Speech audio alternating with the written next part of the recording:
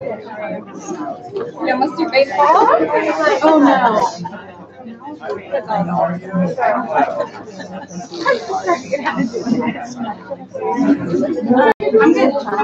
No way. I'm like, no, are you just recovering after you go? It's a cool idea. Yeah. Did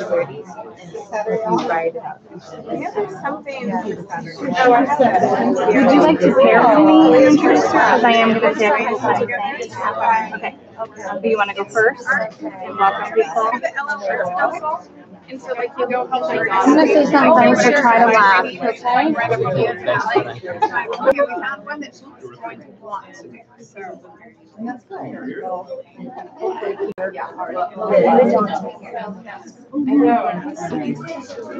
Hi, ladies. Hello. Hi, Dad. I haven't seen your name just forever. Are we like in the way back? There's one here. Yeah. Well, the parking situation is extra filthy. I'm all about that. I don't like to see except for, I did that last week for staff appreciation because I was here for the 5 days last week. Right? Go out there on Fridays and the guy from the city is blowing, and I left the stinking hot. I left like my windows open and still lit off. So I had like debris in my yes, okay. Yes. No, I do. I just am like, I totally do. How are you? Hello, everyone. Lakeridge Junior High. I'm the principal here, Schultz, and I am so excited to welcome you all to Deviced, which is a continuation of our parent education evenings around digital parenting, which is a thing that we all have to deal with now, and it gives us some great opportunities to have conversations with kids. We had 3 assemblies earlier in the day today, and I don't know if you talked to your children about those, but kids responded really positively to the information that they received. And you may have friends who aren't here this evening who want to see this or know about this, or you've had conversations with them about, hey, how are you managing your kids' tech, or what are you doing about this or that? We are actually live streaming this via the school's YouTube channel. And it is, I tweeted out the link to that just a moment ago. So if you follow us on Twitter and you want to reshare that, you can copy that link. Or if you're a Facebooker, you can copy that link on Facebook. Or if you just like YouTube, you can find it on YouTube there. Or if at some point this evening you find yourself fading because it's been a long day and, oh, I missed that 3 minutes, you can go back to our YouTube channel after tonight and watch this later, or watch it with your kids, or watch it with your friends, or show your grandma, whatever you want to do. And you can actually control the speed of it too. So you could jump ahead and then watch 3 minutes worth of presentation in 1.5 minutes, or slow it down. It's really exciting. Technology is amazing, and it has challenges. And so that's a great reason for us to all be together and learning together tonight about how to support our kids really, really well. And we were fortunate to have an expert in the room with us to guide us through that conversation and through that thinking. I don't know her as well as others do, and so I am actually going to hand off to our amazing facilitator of library awesomeness every day, Kari Reed, who's going to introduce our speaker for this evening. Let's give Kari a round of applause. I'm going to be real quick, but I have the distinct pleasure of serving many of your students if they're not here already. I'm the library tech assistant this year. This is my first year. I've been here since August. So some of you have maybe incoming 6th graders, and we're very excited to have them too. It's been a whole year of learning for me. There's been an amazing transition that's been here, but there's a little word over here I just want you to know, and behind this big screen it says we are a library. This is a library, and it says not to perish as digital waves, but fixed in time. And I think it's totally appropriate to say that in the age of technology, how do we fix things? How do we hold? How do we make them significant and keep them around? Which is always what we're trying to teach students to do, is live in their present moment. and learn from the mistakes they've made in the past.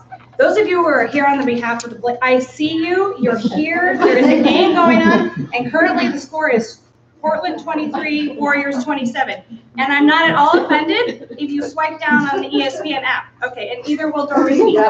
Do you remember back in the day when this was a Charger? And we didn't know. And we didn't know what other Charger there was.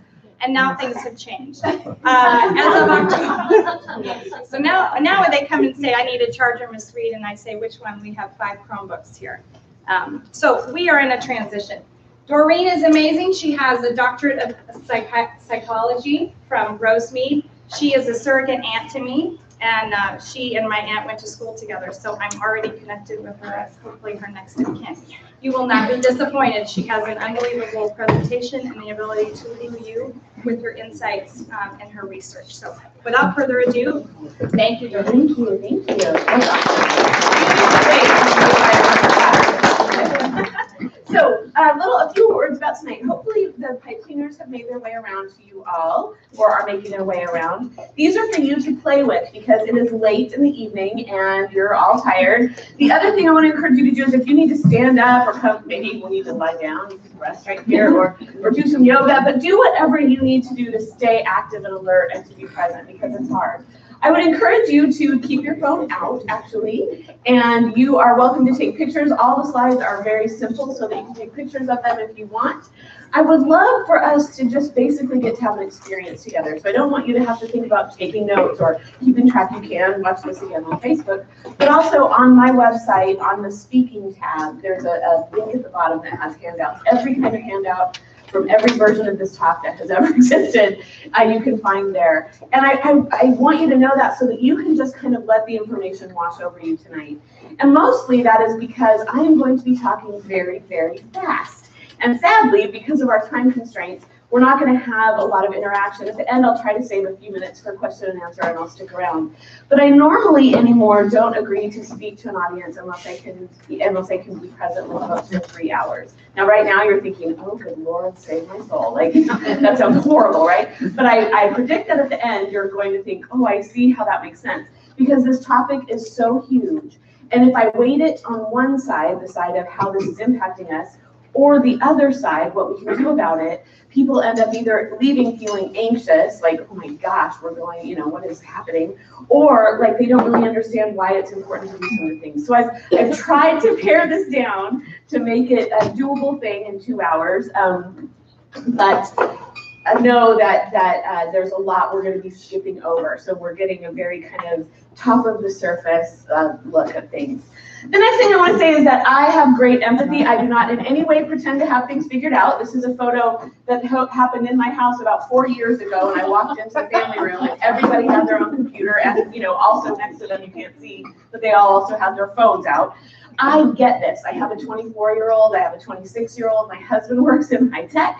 I understand how difficult it is to try to figure out how to have a home where our embodied experiences are exciting. I also did not say those pipe cleaners, did I say that, are the playlists? So make crazy things, and you'll also help me out when you're wearing like pipe cleaner glasses and antennas.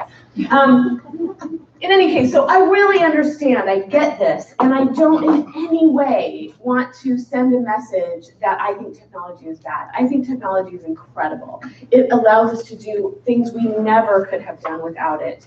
I just am coming off of 15 years of doing research circles that resulted in this book with about 30,000 university students, parents, psychiatrists, and educators.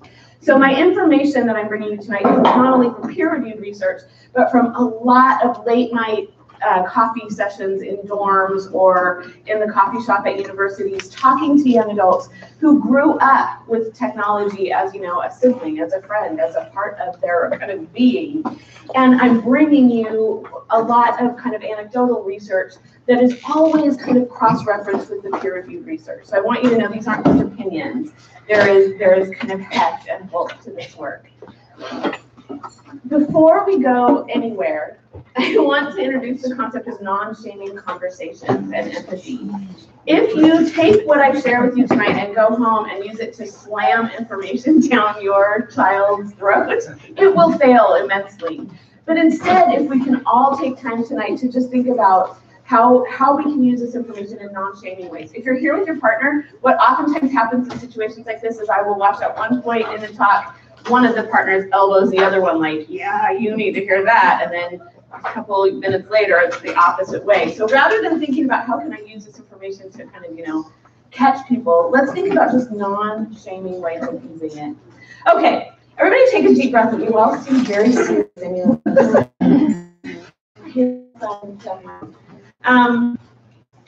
All right. So everybody knows this was the letter before, right? Yeah. No, I do. In real life, right? So if you look at the literature, I'm sorry, I'm pulling on my dress. This microphone pocket, I feel like I'm ready to choking. In real life, in the literature, stands for what we would typically call our embodied experience. The issue that I have with this language in the literature is, first of all, research that is coming out right now, the peer-reviewed research right now, is coming out all about how Facebook is impacting high schoolers. Well, let me tell you, high schoolers are not on Facebook, right? And so the peer-reviewed research cycle takes so long to get out there that really we are lagging behind. And we now are talking about and living in a reality where screens go with us everywhere. A preponderance of our social gatherings are spent with us looking down, right? In our kids' classroom, they are using more and more technology. We're having less and less, embodied learning without a technology form present. And we laugh or we think like, oh, but we also know that a majority of tweets coming from adult men come from when they're sitting on the toilet. This is like pretty well done research, actually. And it's kind of funny, right? But the modeling that takes place when our screens now go everywhere and where there's no place off limits where they don't go really does make a difference to children. 2 years ago at the Consumer Electronics Showcase, which that's where all the new technologies are always kind of brought out, this won the Toy of the Year, and it's called the iPotty. Now, what's a problem about that to me is that, teaching children to use the toilet is a really important time for teaching them to tap into their bodies, right? To know what's going on and to kind of learn to trust the impulses of their bodies. If we start introducing technology even to that, we really are kind of confusing children, and this is happening more and more. This is Fisher-Price's activity line, and it's a whole line of teething toys and young infant toys where you put either a tablet or a smartphone in. And we know there's some new research out that shows that if you give 80% of 6-month-old children a small rectangular object, the first thing they do is swipe their hand across it, right? So this is now a normalizing part of our children's experience. And not only is just an engagement with technology a normalizing part, but over and over and over, they are sent this very subtle but clear message.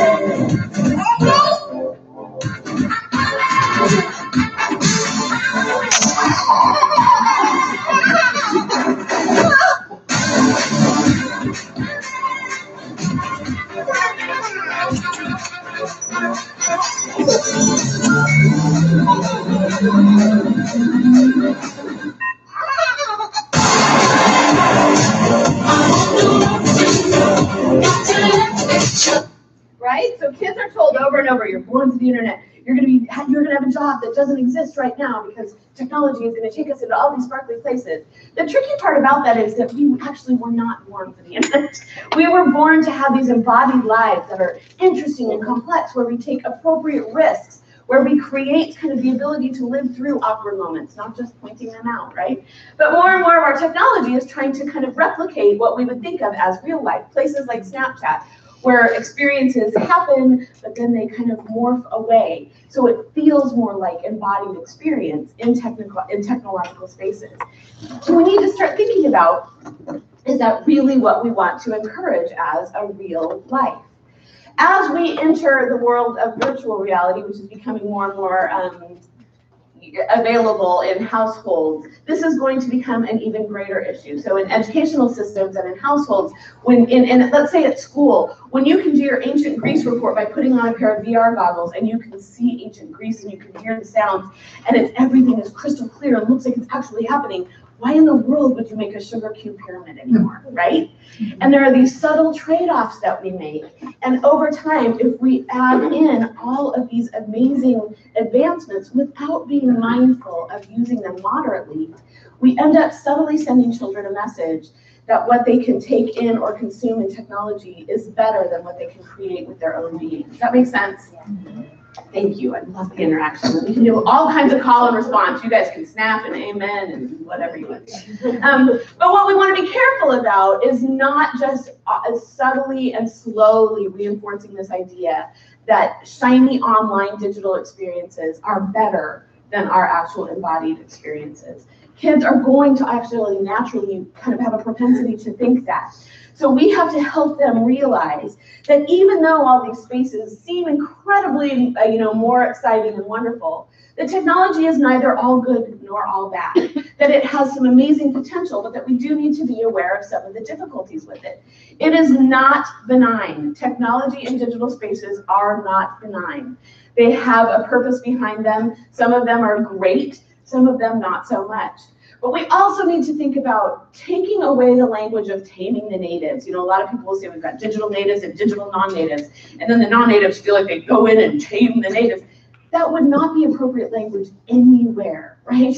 And it does not need to be the kind of way we think about this here. Instead, we need to think about how can we all learn how to use this form of communication, of connection, of education, of entertainment in a way that makes us more healthy, in a way that actually lets us be more of who we are as humans rather than less. In keeping with that, if you look at a lit review, these are all the traits that come out in lit reviews right now about what technology enhances. So this is a great list, and if we had up to 6 hours, which is my preference with people, we would talk more about these. The thing to be aware of with this list that's important to know is that you have to look at it and decide if you think these are positive traits or not. For instance, if you look at let's say multitasking. So this is basically saying if you use high levels of technology, you become a very good multitasker. Well, there is no research, I checked again today, no research that shows that multitasking makes us better at an activity or makes our outcome more more wonderful, right? Multitasking typically, and in the research, is shown to actually diminish the way in which we do a task. So we have to decide, do we really think that is a positive, or is it really like saying I smoke a lot, so I'm a really good smoker, right? I use technology a lot, so I'm a really good multitasker. The other thing to know about this list is that when you look at the literature, there is not yet a study that shows that things like creativity, which improve if you're using kinds of digital technology that encourage creativity, we see an increase in digital creativity. We don't know yet if that transfers outside of the digital domain. So these things end up being positive traits, but we don't know if they kind of exist away from digital domains. We do know these last three are transferable outside of technology use. So surgeons and pilots have increased visual spatial awareness and enhanced visual motor skills from using technology. That appears to be a helpful thing. If you take that same lit review and pull out the negative things or the things that we might like to see less of in our children, this is the list we come up with. And if you take this list and boil it down to its most essential elements across the research from the last 10 years, this is what we are seeing. These are highly correlated: depression, anxiety, competition, comparison, and relational aggression. These are consistently and highly correlated with high technology use. Now, until about 3 or 4 months ago, we could say that's all we know, is that high levels of technology use are correlated with these psychological constructs. In the last 3 months, we have 2 very well-constructed peer-reviewed studies that for the first time show causation, meaning time, and specifically in these 2 studies, time spent in social media spaces. That means video gaming where you're interacting with people online, or Instagram or Facebook or any of those kind of platforms, that the use of those in untethered ways, so unlimited use of them, actually can cause anxiety, depression, and agitation, which isn't up here. And that's really important to think about because, again, remember, our research lags behind. So if we're learning that now based on use 2 or 3 years ago, it's probably even more intense than we know. So the thing, as we talk more specifically about these impacts that I want you to think about are just really the only big takeaway from tonight is that I want to encourage you all to moderate your tech use and to model that well to your kids. This morning I started out, or I guess this afternoon, in each one of the 3 assemblies, literally getting on my knees and asking for their forgiveness from my generation, because my generation has handed this technology and then talked absolute smack about them, right? We just talk horribly to their child, screen dependent, and they hear that. And all the while they hear that, they watch us texting and candy crushing ourselves, into oblivion. And so we need to be aware of our own use and how we model. The reason that that's important is that we now know the research is very clear and very, it continues to come forth clear about the fact that Americans over the age of 13 now spend 12.5 hours a day with screens. Now, the troubling thing about this statistic is that this statistic, which came from the Annenberg Center for Digital Communication, the Tau Center for Journalism, and Kaiser Family Foundation, they're all incredibly great research think tanks. This statistic is a couple of years old and was based on recreational use and entertainment use alone, not educational or vocational. So think about that. That's concerning. Now, the way that we get to 12.5 hours, or the way that the researchers did, is most Americans now multi-use with technology. So you're on your phone texting while you're watching a movie, or you're working on a project on your laptop and you're listening to a podcast on your phone, right? If you do that activity, so you're using 2 devices for 1 hour, you put those hours side by side, and that equals 2 hours. Because the load on the brain and the body is so intense that it appears to have a cumulative effect if you look at the science of it. Now, for a normal middle school student right now, if they continue to consume technology at that rate, this is my then 20-year-old son hugging my then 60-year-old uncle, they will have dedicated 20 full years of their life to practicing engagement with their device. 20 full years. What was really interesting is today when I would say that statistic, to watch the peppered faces in the crowd of middle schoolers kind of, like, that's a lot of practice. If you spent 20 years practicing layups, you'd be really good at layups. So do we really want to have 20 years of our lives dedicated in this way? And as parents, we need to think about that, because that 12.5 hours, it's not as though we got technology and then we got, oh, look, you 12.5 hours to your day, right? That did not occur. You guys are all very serious. So anytime you want to laugh, it's super helpful. The reason that this is so important is because the 4 places that 12.5 hours come from are really important things. They are important developmental tasks that allow children to grow into really satisfied, healthy, engaged, interesting adults. They come from family talk time. Family talk time is just when you're sitting around the table and you learn that one thing that you say that pushes mom or dad right over the edge, and you learn, maybe I don't say that next time. Or it's where you learn how to have conflict, or where you learn how to compliment each other. Maybe it's where you just learn how to be bored out of your absolute mind. You can hear everyone just chewing. Whatever it is, there are important skills that happen when we are, as a family, without devices talking. There are also crucially important skills that are learned in social practice. Social practice is literally this, me standing up here and talking in front of you and finding out that, even if I just sweat myself into oblivion and end up dripping, that you're all going to somehow stay here and I'm going to live through it, right? Rather than hiding into my phone or whatever it might be. Social practice is huge. Social practice is actually on the decline for younger and younger people. And let me tell you the subtle ways this is happening.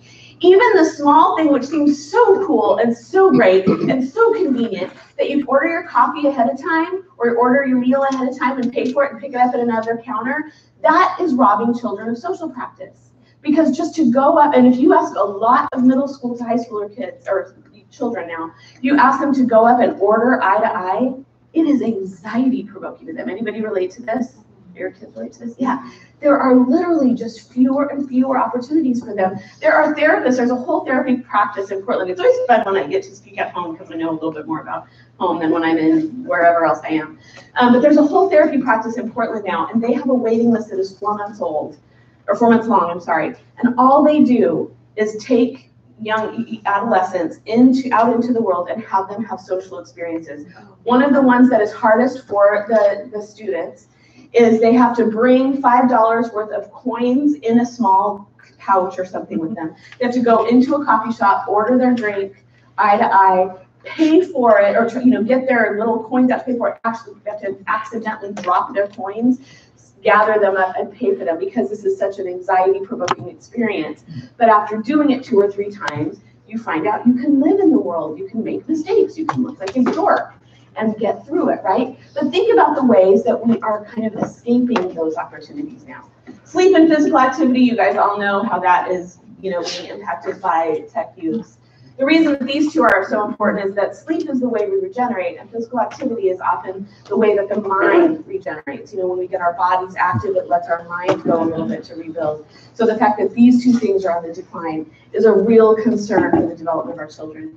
If we think about human development, kind of like the development of a tree, you're going to plant a certain kind of seed, and that kind of tree is going to grow out of the ground. It's not like you're going to plant a pomegranate tree and get an apple tree, right? You're going to plant a pomegranate tree seed, and you're going to get a pomegranate tree. However, the conditions of the soil, the water, the nutrients of the soil, the light, the air, all impact the development of this tree.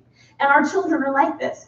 They come from your seed, which is the weirdest thing to say, but they're going to grow up into people, right? But the contextual elements around them are going to shape them. This is a tree on the Oregon coast, and the coastal winds blow over that tree. It's not like it was straight one day and then all of a sudden it went, no, subtly over time, the tree begins to bend until it is really kind of not in the shape that it would probably have been if it had different conditions around it. Technology is like this. It is profoundly shaping an entire people group, which is the people group of us. And we need to be aware of that so that we can make choices about the contextual elements that we surround ourselves with and that we kind of place our children within. Again, just one big breath together that we are going to have non-shaming conversations, because I'm about to get into the meat of what the research is telling us, and I'm going to watch your anxiety go up, up, up, up. I have a practice in Lake Oswego, actually, and I office with a psychiatrist, and when I was leaving there to come here this evening, I told him, maybe you'd like to come at the door and hand out anti-anxiety medication as a joke. So these are non-shaming conversations. I work with these folks all the time. I spend a huge bulk of time reading the research and reading pop culture reviews and with young adults, and I have immense hope. I have immense empathy because I think it is harder to grow up now than it has ever been. It is harder to be a child, an adolescent, a young adult than it's ever been. I also have immense empathy for you all because I think it is harder to be a parent than it has ever been.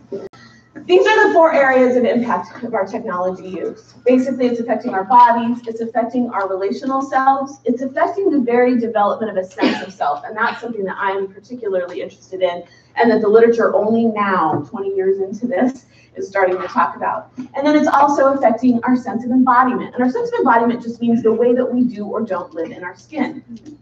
So what is that? We're going to start with this one first. Basically, this means that we are now relying on data often more than on embodied experience. So again, at the Consumer Electronics Showcase last year, wearable monitors were all the rage. So this is a wearable baby monitor, and most of you probably have children in this room, right? When was there a time in your life when you were more anxious than when you brought a newborn baby home? Pretty anxiety-provoking time, right? Now, you put a monitor on your baby, and these monitors, there's one version that lives in the onesie, and it literally sends heart rate, respiration, room temperature, and body temperature to your phone at 20-minute intervals.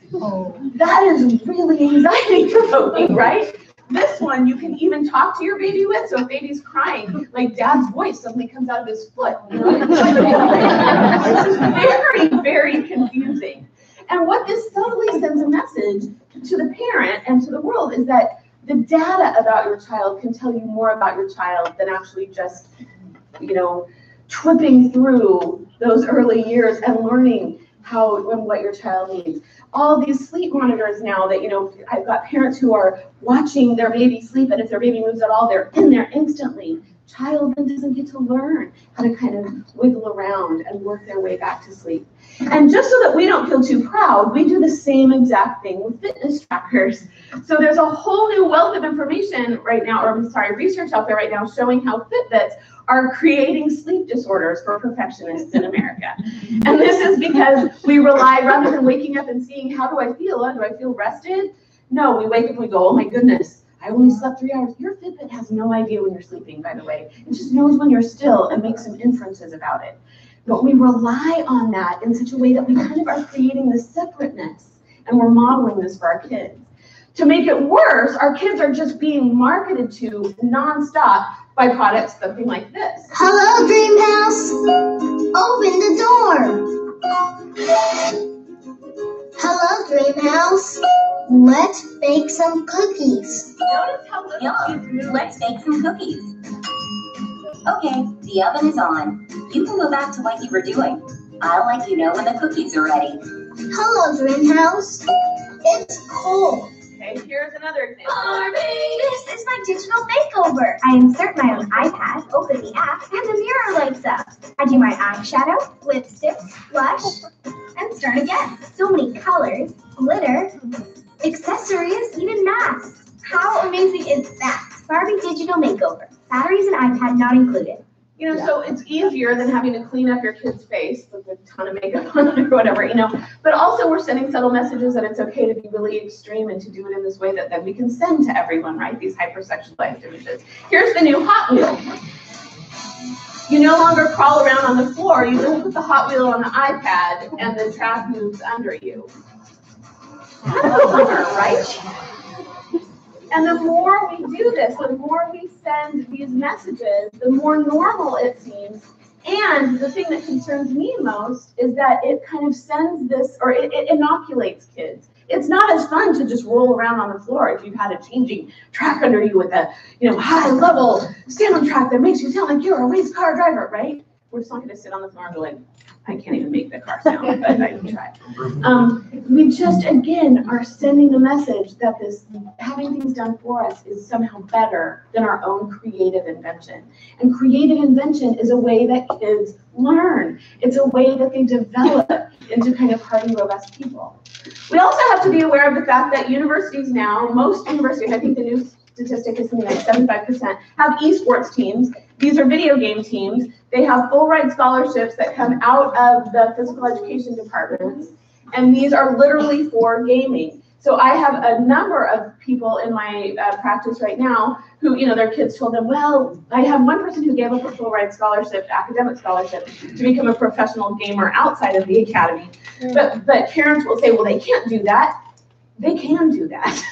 There are people doing that. And so we need to be aware that this is a reality that our children are seeing. And unless we are informed and educated and aware of it and can have, again, non-shaming, non-alarming, non-freaking out conversations, if we can't do that, then our kids create this kind of underground fascination with this stuff and determination. Just like anything else, if I put a cake in front of you and say, don't eat it, don't eat it, don't eat it, don't eat it, they have this stuff in front of them all the time, and we need to be aware.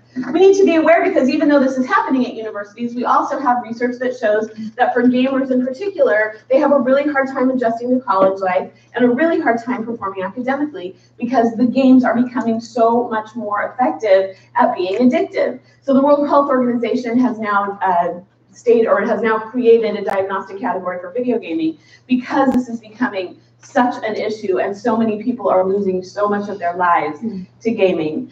We need to start thinking about that and taking seriously how to help our kids change their habits and norms, which we're going to get into in the second half of tonight. The other thing that we're at risk of in terms of just embodiment is that if we aren't offering kind of exciting, risky, embodied experiences, our kids will happily find them in online spaces. You can find any manner of risky, wild, sparkly experience, right? And if we aren't offering that in our embodied lives, why wouldn't they kind of, find themselves attracted to these spaces where they have 100% control, where they can control what is going to happen and the outcomes and the feedback they get, and where it is beautiful. And this is something I find a lot. I find that people don't necessarily want to play, super highly violent video games like this is Grand Theft Auto 5. But Grand Theft Auto 5 and other violent or sexualized games are the games that have the most resources, the most money, and they make themselves the most beautiful soundtracks, the most beautiful visuals. And then we find ourselves there because we want high strategy, and then pretty soon we're sinking more and more time into these high strategy places that kind of get our brain going in interesting ways.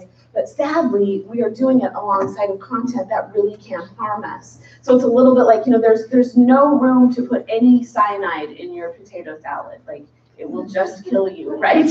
And so to say that we're learning pro-social skills from highly violent sexualized content, it's a little bit like saying I eat potato salad with cyanide. There are some negative things we need to think about. We also just have to think about in terms of embodiment that children are being confronted with altered images of bodies all the time. It's now considered a pretty reliable statistic that 97% of images that we see on screens have in some way been doctored in some way. And so for young boys, now we're seeing a preponderance. I did it was keynote at the Providence pediatric conference last year, and they had me come specifically because they're seeing now eating disorders and body dysmorphia disorders for young boys as young as 5th grade, because they're seeing these hyper-masculinized images in video games and they can't quite figure out how to attain that. We've always known for young girls that there's a lot of comparison and competition, but we're now seeing this equally for both genders. And what I like to show kids is things like this, where Target accidentally went in, and you can see the designer went in and cut out her inner thighs on the bathing suit, but then forgot to go back in and fill in the bathing suit, so you can see that this was actually an altered image. Do you guys see that? Things like this can be really, really helpful, because our kids, what they are doing, instead of learning to be kind of good or actual real discerning connoisseurs of media, instead they're just taking these images in and saying, well, if everybody else is doctoring their images, how can I? So things like self-improvement apps have become very common. These you download on your phone, and they will apply to all of your photos of yourself, so you can thin yourself out, you can make your skin darker or lighter. And instead of that, wouldn't it be fantastic if we were raising kids to know how to kind of accept who they are and to live within their reality?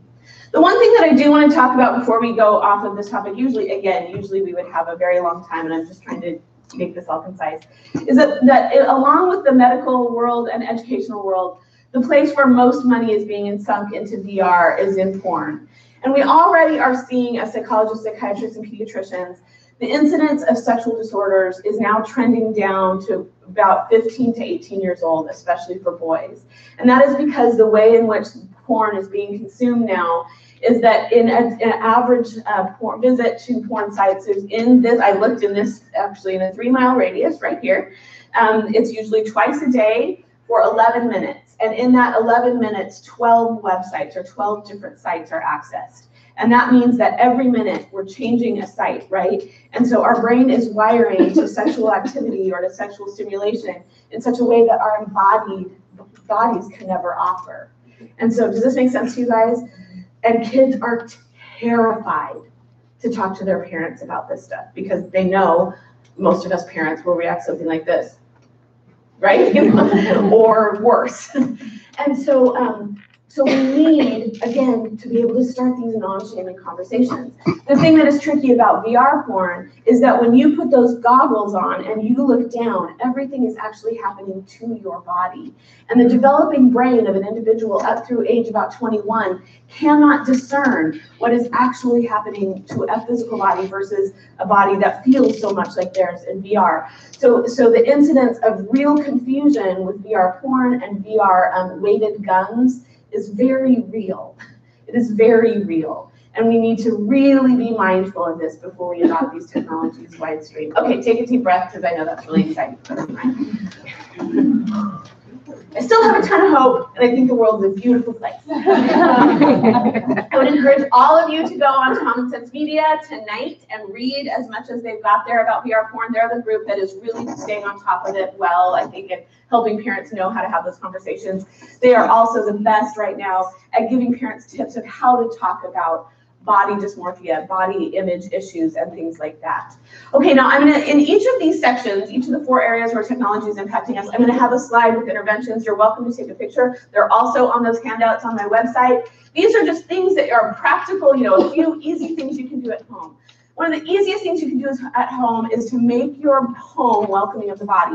These are literally, I just took all the things off of my coffee tables and the bins under my coffee table today. And in fact, if you guys want to come and get these things and play with them, I'm not kidding, come and get them, feel free. Have bowls of kinetic sand around. We're going to talk about this later, but if you have things out and about your house that people want to pick up and play with, you will suddenly find that they have left their phones. You know, they don't remember where their phones are. Also, establishing screen-free zones in homes is really hugely important. Get out your old alarm clocks and have everybody dock their phone in the kitchen at night, right? Try to have some places where these things just don't go with us. Put a little basket outside the bathroom door. Stick the phone there when you go in the bathroom. And then finally, attending to all the senses, especially for children. So the other thing that I like to speak on, and that I speak a lot on, is multiple intelligences. And for kiddos who are kinesthetically wired, they are going to die if all they have is technology. They need touch, they need smells, they need tastes, they need sounds. All of us do. So if we can make our homes enticing to the body, there's a much better chance that our children will stay healthy within their bodies. Okay, speaking of that, we have to talk about how technology is shaping the body. If you guys remember, if you need to move around, stay awake, get up, do some cartwheels. While I was writing the book was a very labor-intensive process. So there was one area of research that I just literally couldn't stay up on. It was kind of coming to the forefront of things right as I was in the process with my publisher of publishing, and I just couldn't include it. But I feel I would be remiss in not bringing it up.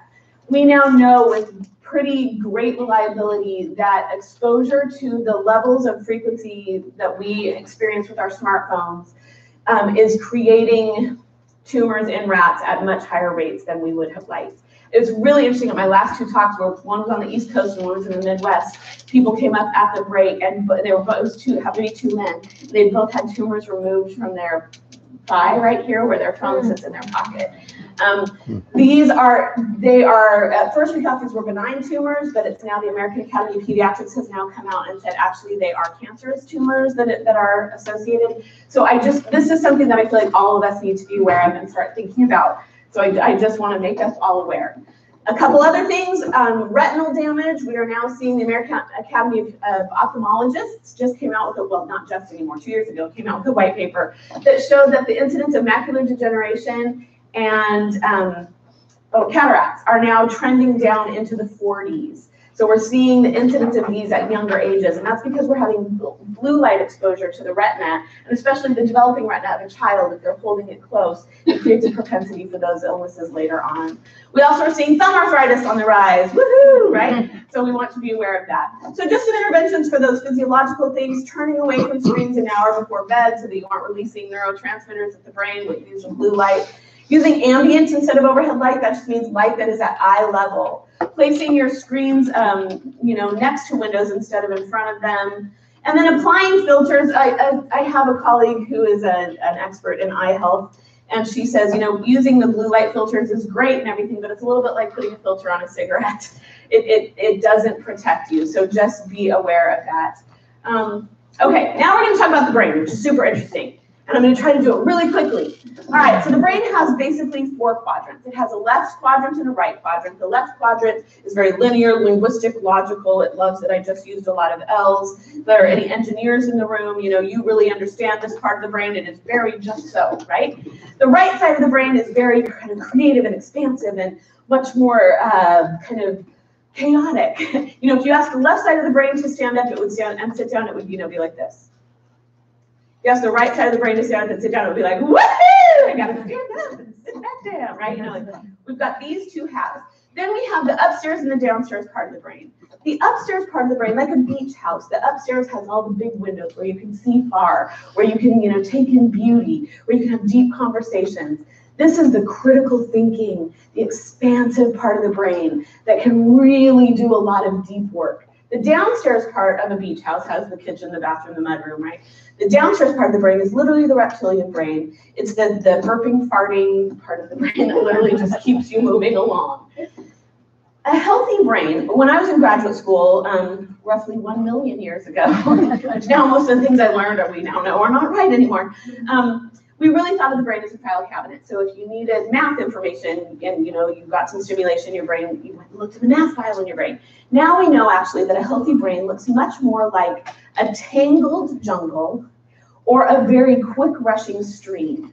And a quick rushing stream or these tangles within a jungle can adapt when something comes into them. So when a stream hits a boulder, it goes around the boulder, but then it kind of comes back and it'll veer to the right again and veer up and veer down, right? So when information comes into the brain, it comes in through one of our senses, it sends an electrical impulse through the brain, hopefully to the back upper part of the brain, where we get great retention and recall, where we get an ability to be just so, but also where there's some right side stimulation, so we can be somewhat flexible, right?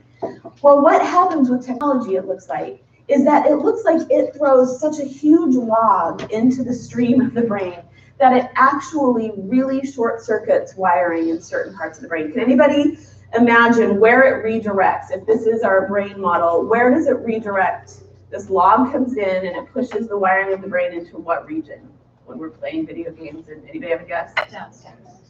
Yeah, the left downstairs part of the brain. So the analytic, burping, farting brain is getting all kinds of stimulation, right? And we are avoiding or actually pruning off other important regions. And the brain works on the principle of where the brain fires together, it wires together.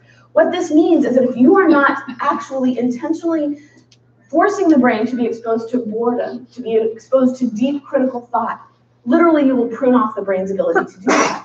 So when a kiddo just can't sit still, it's not that they just don't want to, it's literally that we have no longer wired the brain for the ability to sit still. This is made worse by the fact that the endocrine system, which releases hormones, and the brain, the neurological system, are meant to work together. And when the brain and the neurological system, the neurological and hormonal system work together, it's when we feel like we're in the zone, when you're just doing things and it feels right. You guys know what that feels like? In the zone, right? Most of the time, when those two systems are not working together, like all of adolescence, right? We feel dysregulated. And what is happening now is that technology is actually creating a reality where we feel dysregulated. And that helps the tech companies, because when we're dysregulated, we want to keep watching so that we can get to a sense of regulation. So it keeps us in the technology. Let me just show you how this happens.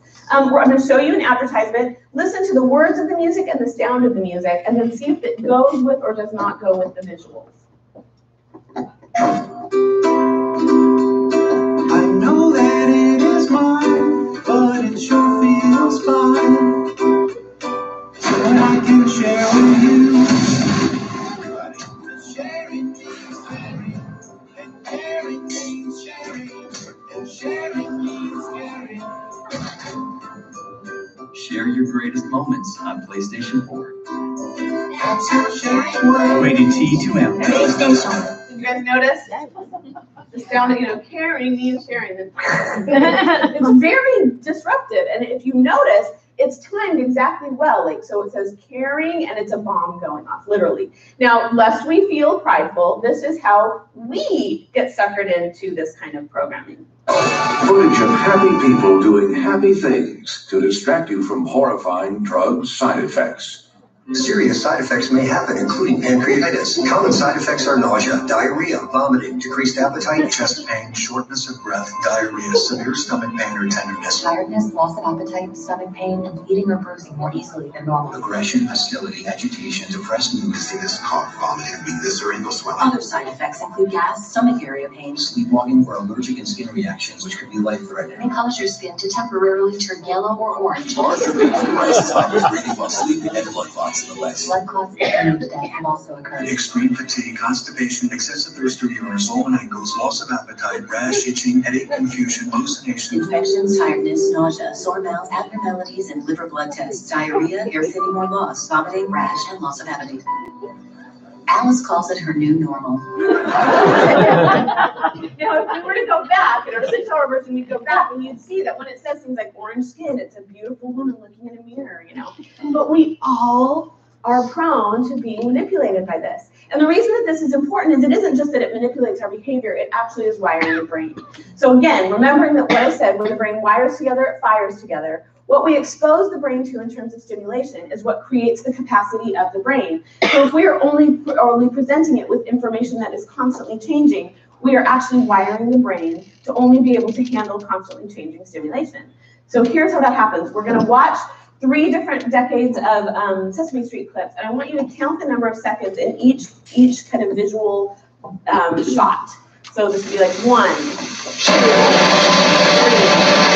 4, 5, 6, 7, 8, 9, 10, 11, 12, 1, 2, 3, 4, 5, 6. Sunny day, sleeping up, far away. Now let's see what happens. 2, 3, 4, 1, 2, 1. Sunny day, sleeping up, far away. And here's the first. In this one, you'll notice there is never a sustained stop. There's constant movement on the screen. Now, I would normally go through how this happens for us as adults, but I will tell you this whole 30 minutes is one shot. This goes to about the same thing. There's cause for concern as a tanker carrying 38 million gallons of oil continues to burn. And then watch this one. When there's nothing moving on the screen, even the logo moves. And Happy New Year.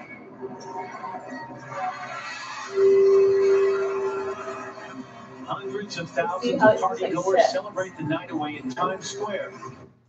Okay, so do you guys see how this happens? Does it make sense? Like, so the brain used to have to wait 8 to 10 seconds for something new. So literally the brain is forced to have wiring in what's called the prefrontal cortex, which is where we have all of our executive functioning. Our prefrontal cortex is what makes us be able to wait, what makes us be able to start to do something and realize, oh, we need to not do that, and slow down. It's what makes us be able to communicate effectively, to have eye contact, to tolerate emotional kind of distress. It also is what helps us actually change our course of action. So if we're doing something and we need to change course, we don't fire, this part of the brain is not stimulated unless there is at least 8 to 10 seconds of stimulation, 8 to 10 seconds of having to focus. So you can see in this newer forms of technology, we are wiring the brain to actually miss that whole experience. So like Laura Ingalls just a lot of the day had to be bored out of her brain, right? Like, oh, a stick, it's a doll! You know, like, I mean, you just had to. There was no option. Now, unless we create those opportunities, we literally are not forcing the brain to have stimulation and wiring in that region. Does this make sense to you guys? Okay, thank you. Why does Sesame Street do that? Well, this is a whole other topic that I would love to talk about more. Yes, it's just, yes, even, yeah, okay. I'm gonna bring myself back here, thank you. We also are kind of just being cut short. I bring this up with younger children's parents because they are not taught how to think critically and deeply. And this is really coming out. If you talk to college professors, they'll say people have very long bibliographies, but they don't know how to think deeply. Just 2 years ago, Google introduced what they call the right answer that is in a box. But 80% of the time, the right answer, which comes in a box at the top of your search, is not right. So this is when you type in why is the red truck red, why is fire truck red, it just gives you the lyrics to a song. It's not even anything true. But this happens at 80% regularity. So we need to be teaching our kids how to kind of stop multitasking, stop all the searches, and instead be able to push the wiring into that part of the brain. There's a new study out of the University of London. Actually, it's not new anymore. It's about a year old.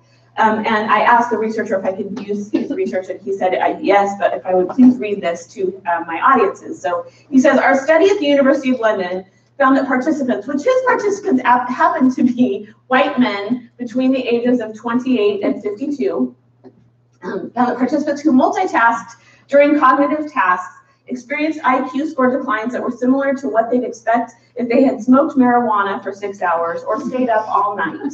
IQ drops of 15 points for multitasking white men lowered their scores to the average range of an 8-year-old child. So the next time your audience is writing their boss an email during your lecture, remind them that their cognitive capacity is being diminished to the point that they might as well let an 8-year-old write it for them. So again, when we multitask, we really do diminish the brain. So some interventions in terms of just your brain content. Limiting screen time early on. Most of you have children of the age, or you yourselves have habituated to high levels of media use already. So we're going to talk about how to counteract that. Teach self-soothing skills. Get very serious about teaching self-soothing skills. And we're going to talk about how to do that. Forcing delay of gratification some of the time. Literally, it is now a radical act of neurological health to watch only one episode of your favorite show a week, rather than the entire season at one setting. So literally, create opportunities for boredom. We have boredom parties at our house, and they are actually fun. And then really thinking about especially violent and sexualized media, because those two forms of media and technology stimulation really do create levels of dopamine release in the brain that are similar to the release of dopamine with the with the use of speed or meth. I mean, it literally is very, very addictive in terms of neurological processing. Okay, we're going to fly through the impacts on relationships. I promise I will be quick, and then I'm going to give you like a really expansive 2 or 3 minute break, and then we'll come back.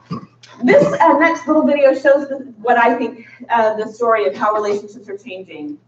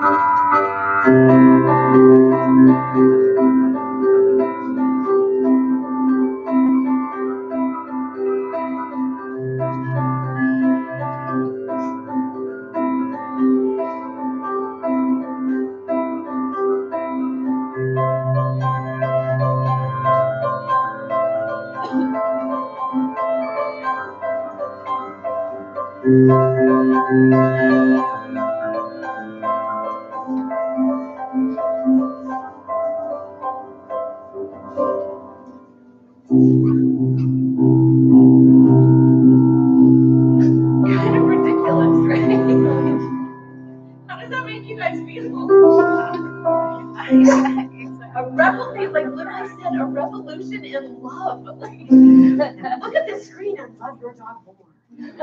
But we, in a lot of ways, we subtly do this, right?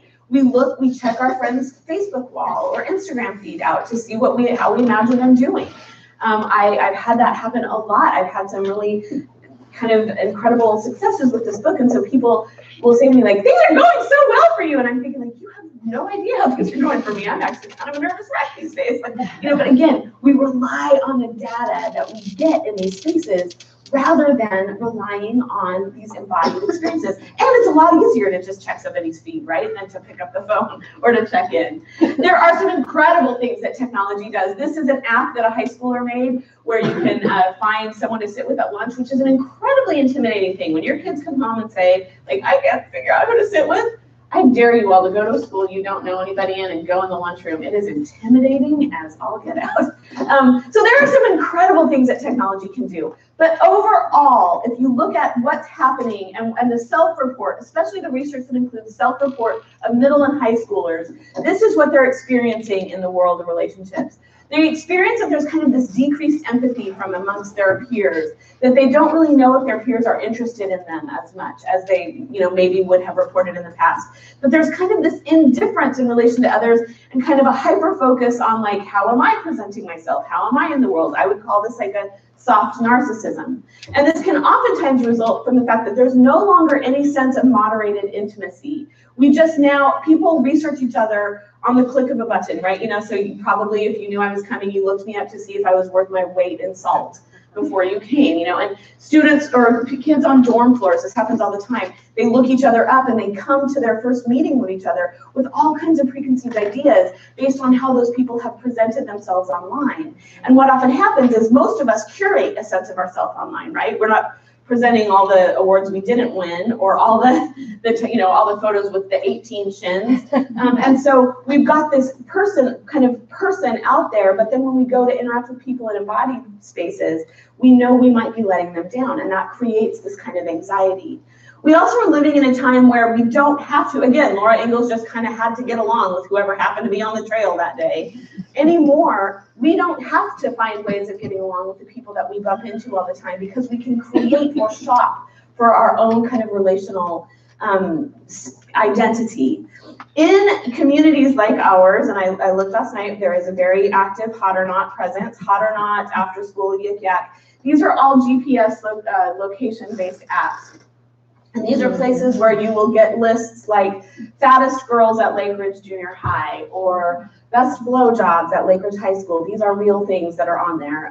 And these are places where students are oftentimes evaluating each other. And when a student knows they have been named in one of these places, they are often terrified to go to their parents. They're feeling all the relational hate of kind of being bullied, but they're scared to go to their parents to talk about it because they know their parents will do a couple of things. One will be like, well, what were you doing on that site? Or, well, I'm calling Mr. Such-and-such. You know, they'll overreact or they will shame them. So I bring this up because we need to know that we are raising children in a culture where they are constantly being evaluated. The swipe right phenomenon is from Tinder, which is, you know, it's a dating app and you're fed an never-ending stream of faces and you swipe right on those that you like and you swipe left on those that you don't like the look of, and whoever swipes right on you and you on them, you match. That's, you know, seems benign that we wouldn't have to think about that at middle school. But last year and then this year, we had even more universities on both coasts went to a Tinder-like version of choosing roommates. So when you get your university application now, you get fed this constant stream. All it is a picture and one sentence, and you swipe left or right. And imagine if you're the student who doesn't get swiped right on. I mean, this is really, really a really tricky reality that we are launching our kids into. There's also this ambient sense of missing out all the time, this fear of missing out. And oftentimes what students will say to me is that when they bring it up to their parents will kind of either, you know, we feel uncomfortable. We don't want our kids to miss out, right? So when they come to us and they feel sad, we want to help them feel better, rather than what I think they really need, because they're going to live there. This is only going to get more of a truth for them, where they are constantly exposed to the things that they feel like they don't measure up in or that they're not being invited to, is to sink down onto the floor with them and just say, like, this is impossibly painful. This is so hard to live in a time where you have to watch your friends having fun and you aren't invited. How can I help you live through this? How can we get through this together? This is the only chance we have, you guys, at getting our kids through what they are going to have to get through. They are faced all the time with people who are using online platforms to have relationships kind of in this performance art way that will make other people feel less than. And we need to kind of help our children know how to be discerning and how to deal with their feelings. And the only hope they have of being able to deal with their feelings is if you can handle their strong feelings. I just want to make one last comment, and that is that more and more your children are going to have the opportunity to not even have to need to have embodied relationships, but just to have all kinds of relationships either online or with devices. There's some new research that shows that families that have an iHome or an Alexa device have kids who are much more commonly now saying things like, hey mom, like, hey Siri, right? Anyway,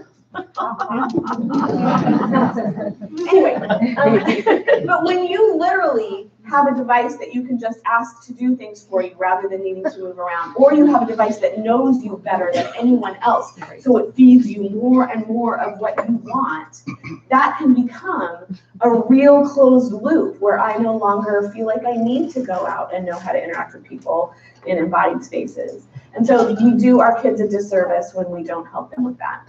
So some interventions are just to make sure that we are all keeping our interpersonal skills in tune. For every 10 texts you send, maybe make a call.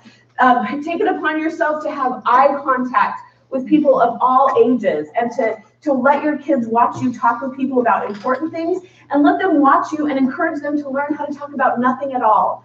People who are interviewing high school and college students for summer jobs will tell you kids no longer have the ability to do what they call schmoozing, you know, talking about absolutely nothing. Instead, it's this like awkward thing, and then we're down on our phones immediately rather than staying connected. So keeping those skills in tune, watching the way that we talk about others. One thing that is really clear in the literature is that anytime a screen is involved in a family kind of entertainment gathering, the talk goes snarky and critical pretty quickly. whether it's about the refs or the dresses or the whatever. So watching the way that we talk about people and beginning to come toward that rather than in shaming or criticizing or judging ways, how can we start talking about kind of inclusivity and empathy? The rest of these we're going to talk about in the second half. So I am literally going to give you guys like a 3-minute break because I'm so kind that way. You might want to come up and look at, these are just toys that can, and come play with them. Like come interact with them, do your thing. In 3 minutes, I'm just going to start talking. Get some fresh air if you need. Restrooms are right across the hall to the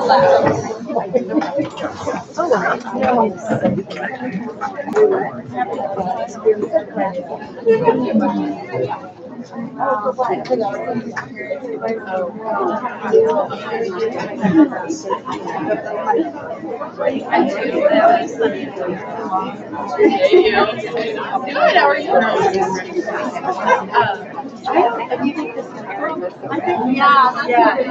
I don't know if it's in here.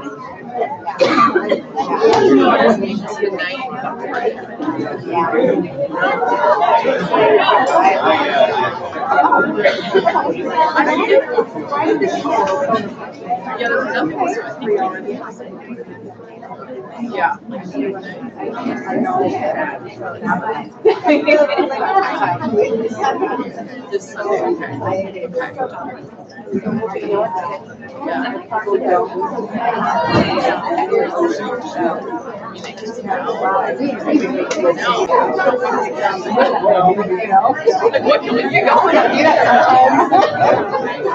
I know, right? So that's good.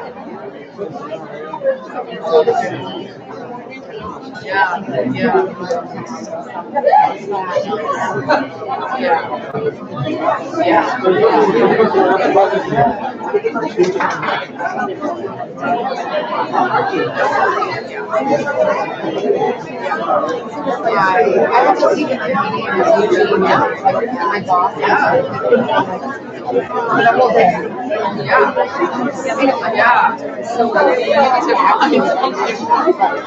I know.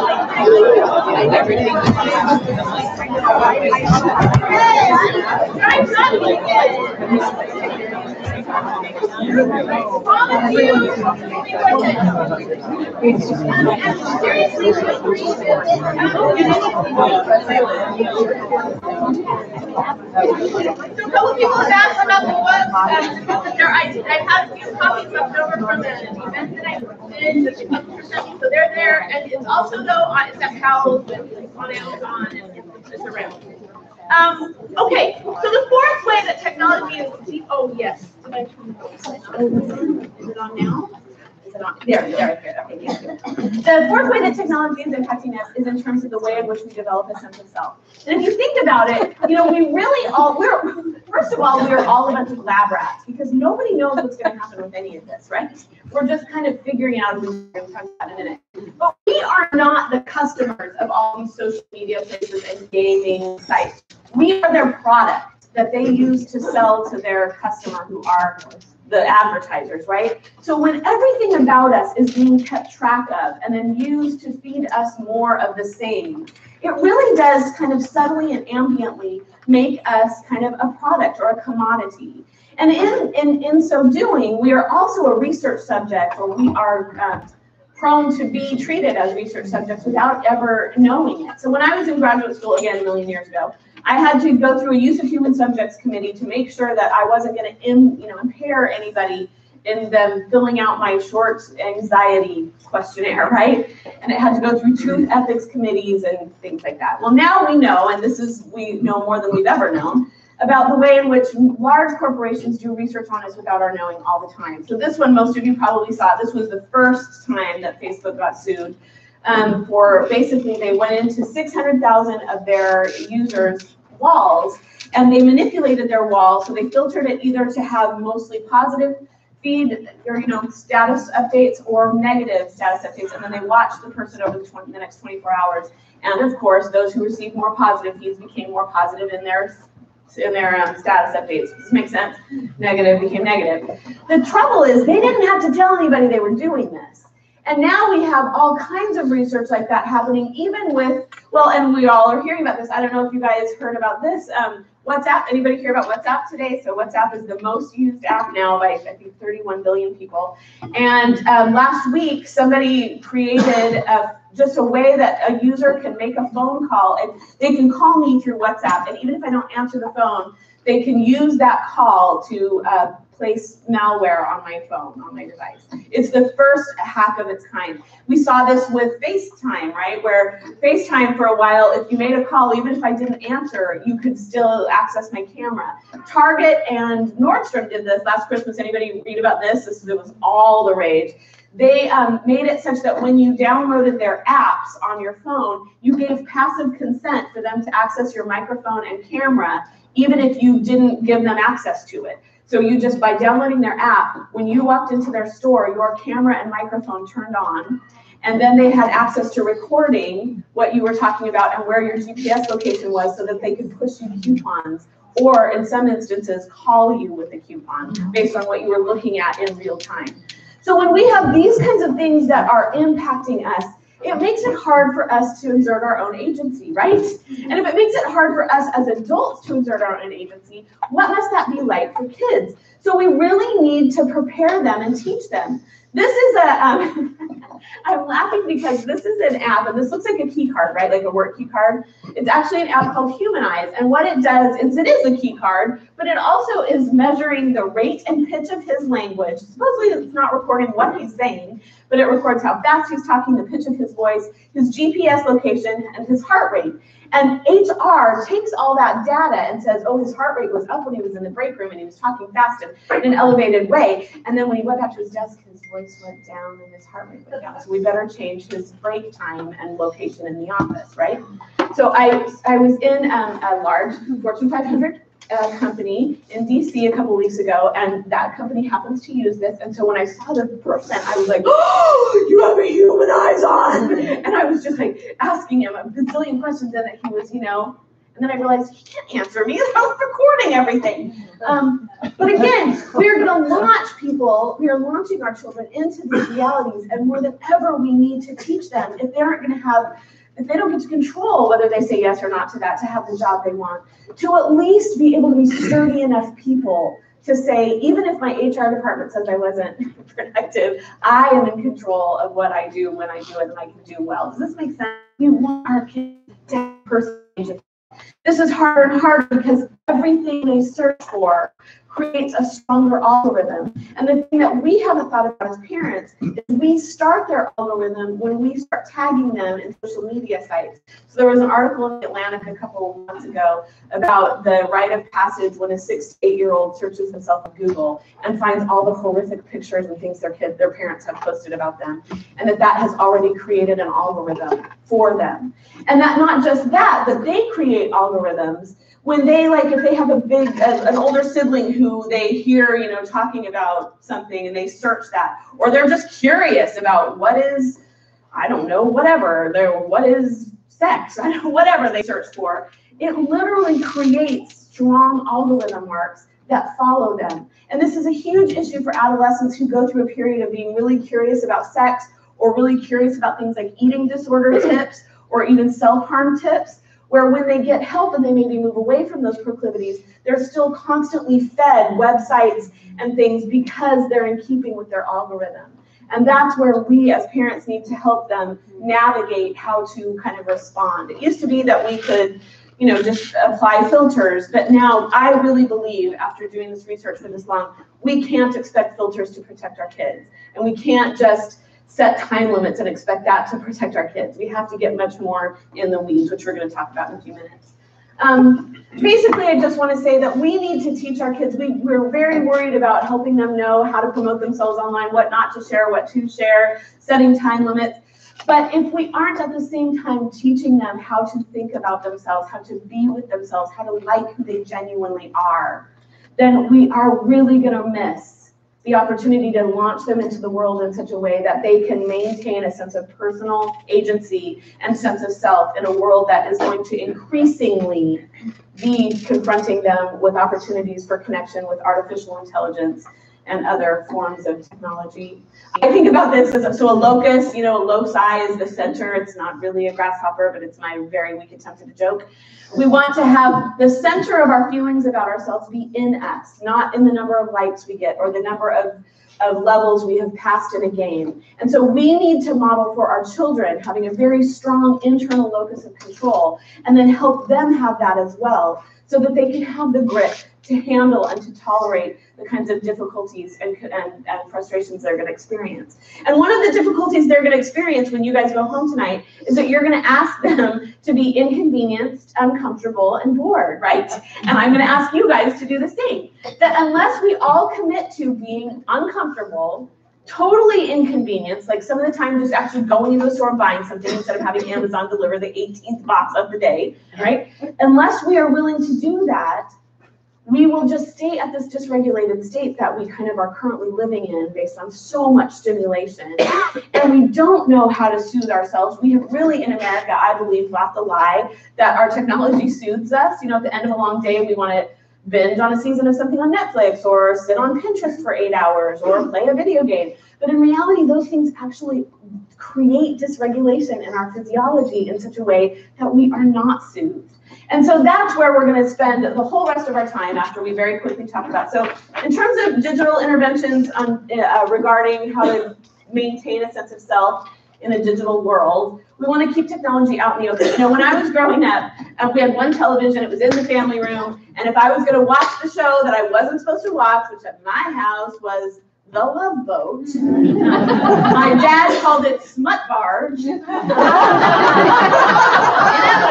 he was going to walk in when I was watching it, and then the discipline was that he and I were going to have a sit-down conversation about why this was not edifying to my personal development, and why sex was more, you know, it was more than just getting on a cruise ship, and I don't know, it was just ridiculous, and it was very highly motivating not to do that.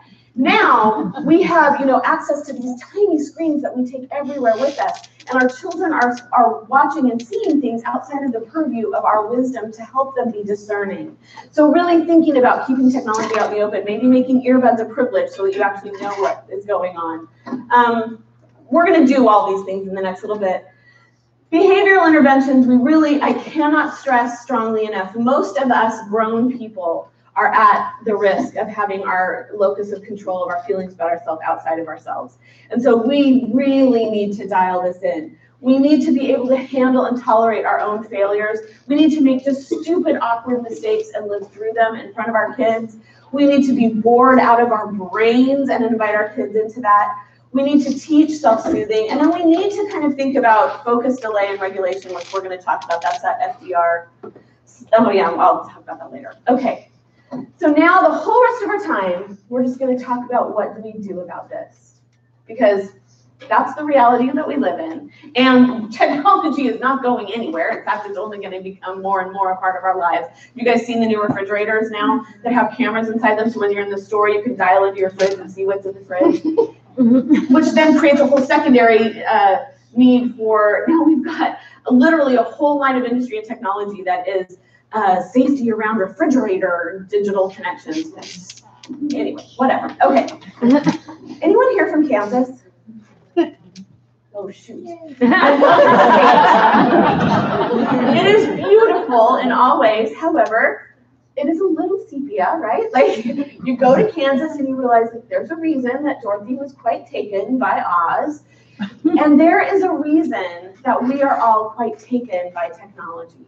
Oftentimes because we've gotten sort of lazy and our lives have become sort of sepia outside of the wild and interesting things that we do with technology. And I believe that as humans, we are given this kind of insatiable hunger for experience and also this incredible potential for experience, but we so often don't expand that. We just kind of take the path of least resistance.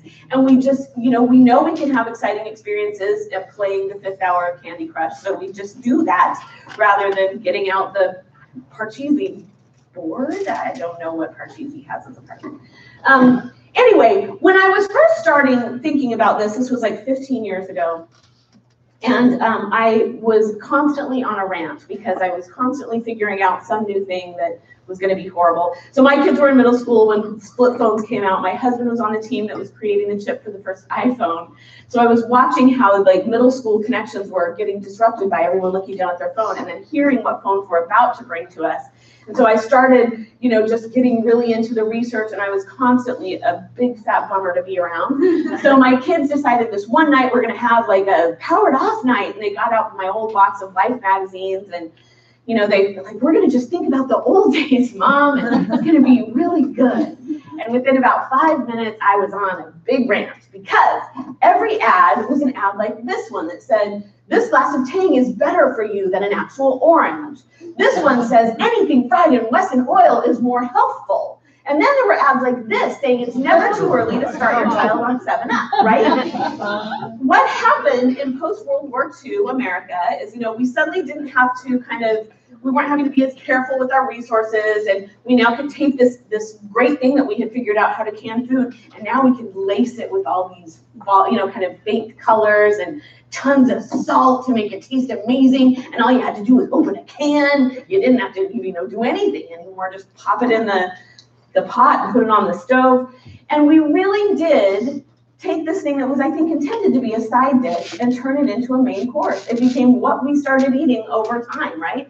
And 10 to 15 years later, what do we find? Hypertension, obesity, high cholesterol literally entered the picture in America. So then the government just put out the food pyramid and it solved everything, right? Not so much. We really are still trying to come back from the really profound physiological health effect of eating so many preservatives and eating in such kind of thoughtless ways. We're still trying to come back from that now. And I believe that this is true of technology. Things I was talking about 10 years ago that people said, you're just a doomsdayer, are now happening pretty regularly. People, I have yet to go to a college where there aren't at least 3 students who have had a chip enabled under their skin. So they are now chipped. And they use that to turn on lights in their room, to contact people when they're getting nearby. They use it as their credit card to pay for things.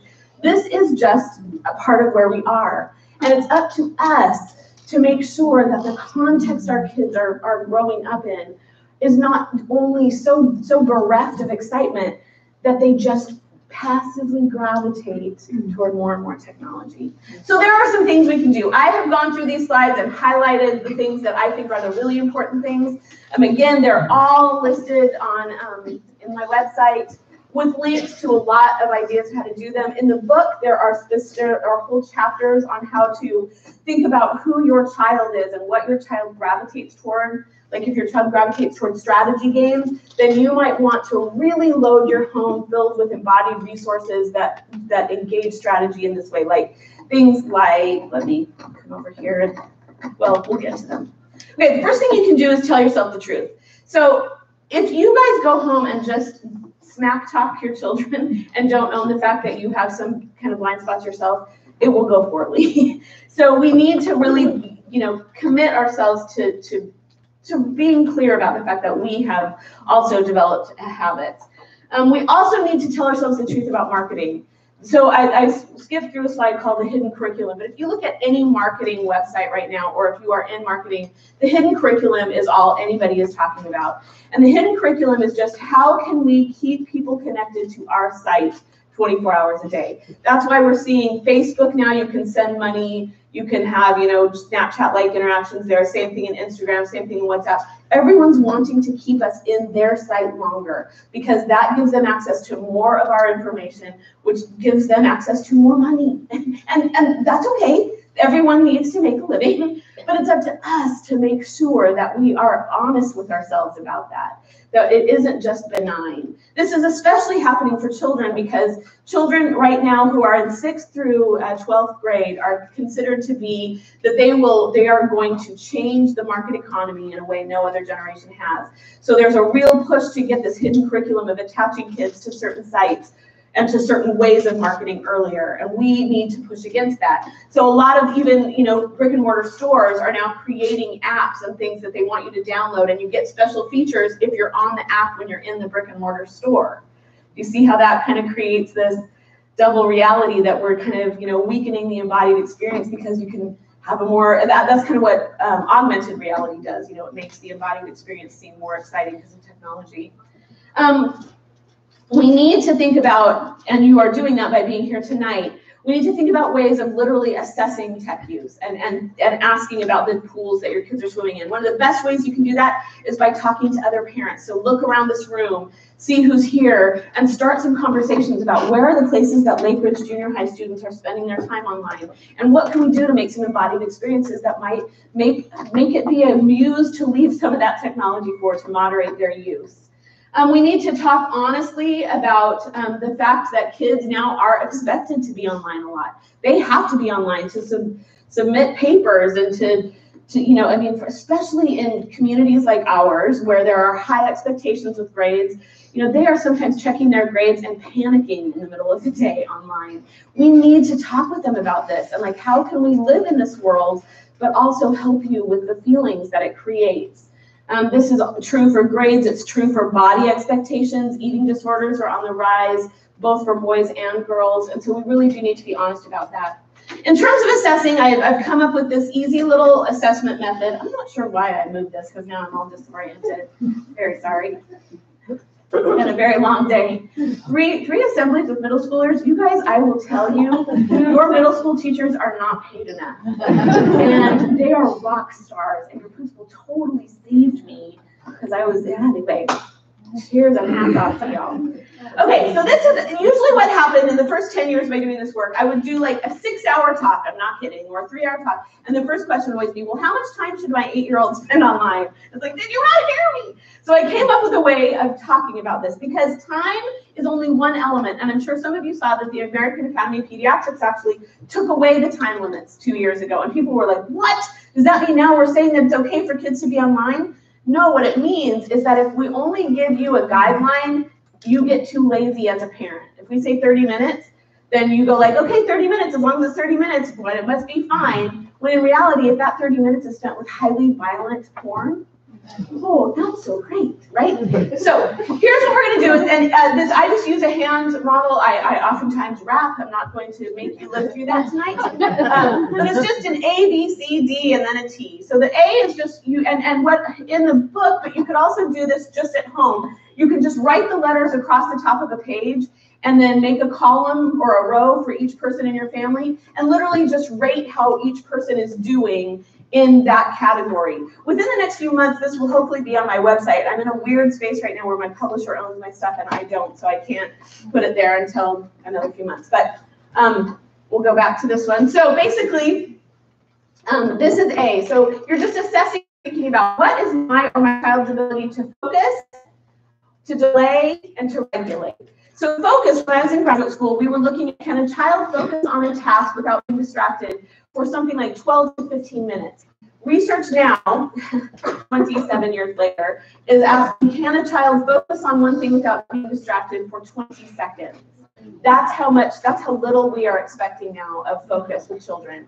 So can we focus? Can we hear a text come in and not check it?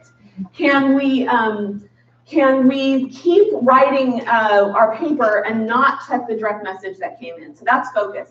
Delay is, can I have a thought and kind of set it aside? You know, can I think, you know, in the old days when, you know, the good old days, when I used to go cruising, from Modesto, California, where there was a lot of cruising. And if you hear a song, you know, and you go like, oh, who sang that song? And you literally have to kind of delay knowing, which forced your brain to wire that prefrontal cortex. Now you're sitting at dinner, you want to know something, everybody grabs their phone and Googles it, right? So can you not Google it? And then can you regulate? And regulating just means when you feel dysregulated or when you feel uncomfortable in any way, can you actually soothe yourself without a screen? Can you bring yourself to a state of calm?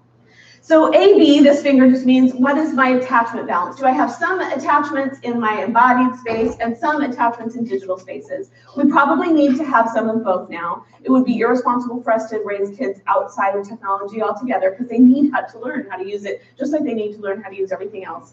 So that's the attachment balance. This finger, I always tell students this would get me in a lot of trouble if I raised it by itself, right? This is content and context. Context just means, am I constantly turning myself away from the context of others in order to look down at my device? So am I isolating myself, and am I doing that repeatedly? Content has to do with what am I consuming on these screens. Again, you know, if I am consuming information about how to cure Ebola, 18 hours, go for it. If I'm watching gonzo porn, 18 minutes or seconds could create a lot of really difficult cognitive things for me to go through in the next while. D is just, in our culture, this is a ring finger and it can show devotion. This is just, what is your devotion to your device? If you happen to leave your device at home one day, do you know one person's phone number that you could use to call on someone else's phone? Do you know one phone number by heart? How many people know 3 phone numbers by heart? That's the measure for early onset dementia, so good job, y'all.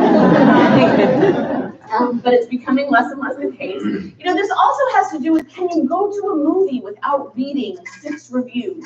Can you go into a restaurant? I really honestly believe that we all should just be willing to sometimes just get a radical case of food poisoning, just to keep going in our ability to sometimes be spontaneous. You know, literally, just go into the restaurant that kind of looks cool that you want to check out, rather than standing there and reading 18 Yelp reviews and then looking at urban food. You know, literally, we sometimes need to trust ourselves, not our devices. And then finally, we look at all 4 of those domains and then look at time. Again, a couple things I will tell you about time. Bill Gates and Steve Jobs both limited their kids all the way through high school to 30 minutes of entertainment time on screens a day. That says something to me. The other thing that I think is really interesting, and many of you maybe saw this, they did an expose in the Washington Post, and I was so excited because I've been saying this statistic for a while, but it's always great if you like get it reinforced so you know it's really true. The highest number of Waldorf schools per capita, which Waldorf is the only school system in the US that does not integrate technology until high school, and then only moderately. And the highest number per capita of Waldorf schools we have in our country is in Silicon Valley. And the waiting lists are something like 4 years long. And Silicon Valley is where all the creators of all of our technology have their kids in school. And that is very interesting to me, that the people who are creating this want their kids in learning environments without it. So again, think about time in relation to all the other things. This is a way that you can kind of think that through. Okay, then I want us to think about, just like that food pyramid was intended to help us eat more healthy, to help us kind of manage some of the health effects of not eating well, we can think about a tech pyramid. And one of the ways that people have thought about, you know, trying to moderate use is oftentimes with contract or with filters, you know, like, so we're going to put all these filters on just like, I'm gonna only fill my fridge with organic carrots. And my child will never sneak to 7-Eleven and get a whole backpack full of Milky Ways, right? So the problem with these ways of thinking is that anymore, unless you are applying filters and updating them every single week at all of these levels, you probably are not gonna have effective filters. And to be honest, I don't think it's possible to keep up with filters anymore. Literally, if you miss one of those places, stuff just comes in. And so I think far more importantly than creating filters, it's that we have to start having these very difficult, very complex conversations far earlier than you think. That is probably the number one thing I hear from parents is like, I should have listened to people who told me I needed to talk about porn before 5th grade, or I should have listened, you know. We have to start these conversations earlier than we think because your kids are going to be exposed to things. Now, you can set some things up. You can set up media contracts that will hopefully help. I think if you're going to check your child's devices, it is only fair that you do that with their awareness, that you say, I'm going to check your device.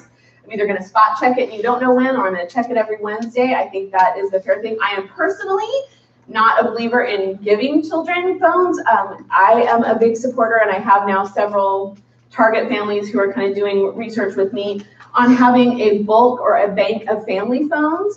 And at middle school or high school, whenever you decide to give a phone, your child gets access to one of the family phones. If you give them their own device and then you use that as discipline and take it away all the time, that feels really confusing.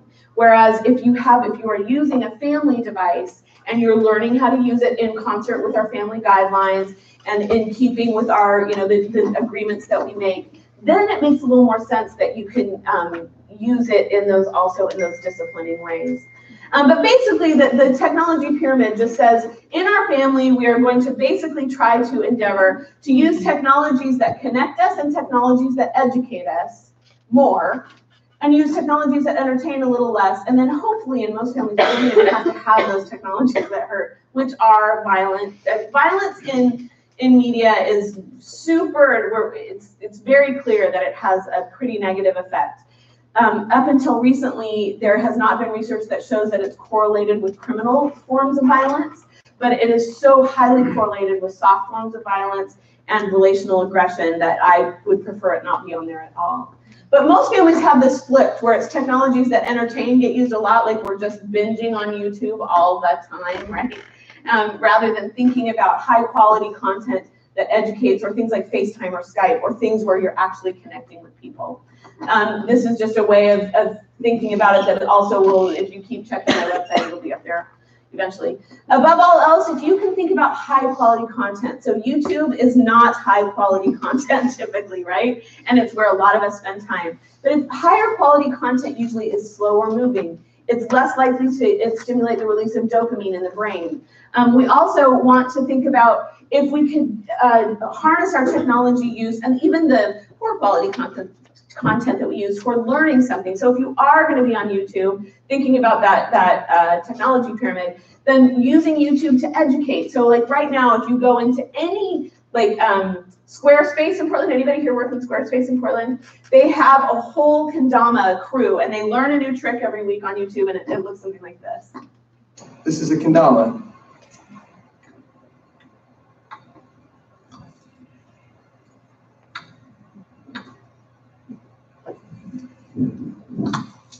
And literally, if you walk around, they all have them around their necks. There's one up here. But using the medium to learn something is much better than just using it to consume. The best apps and games, sadly, we aren't going to have a lot of time to go into this, but basically there are two. Anybody know the work of Carol Dweck?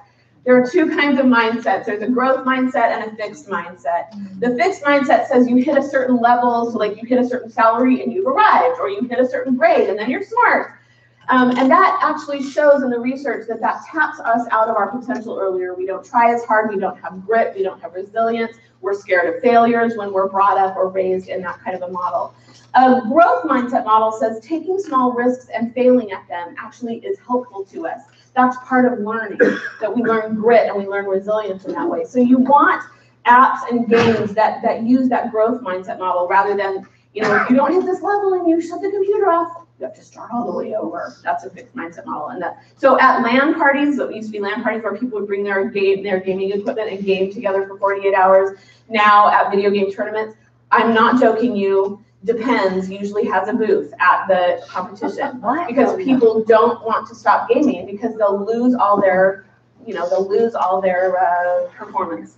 So literally, we want to be thinking about these kinds of things.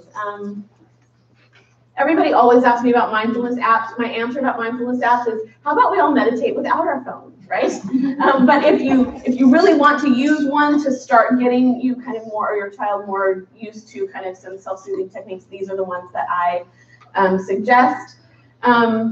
We want to teach discernment skills because more and more, and I'm sure some of you have seen this is a lot in the press right now, we are just coming to a reality where videos can be faked, where interviews can be faked, people can use your voice, can use data. This is a fantastic resource. Everyone should have it on their phone in the next 2 years. I feel like it's out of Columbia University's Tao Center for Digital Journalism. It's emergent.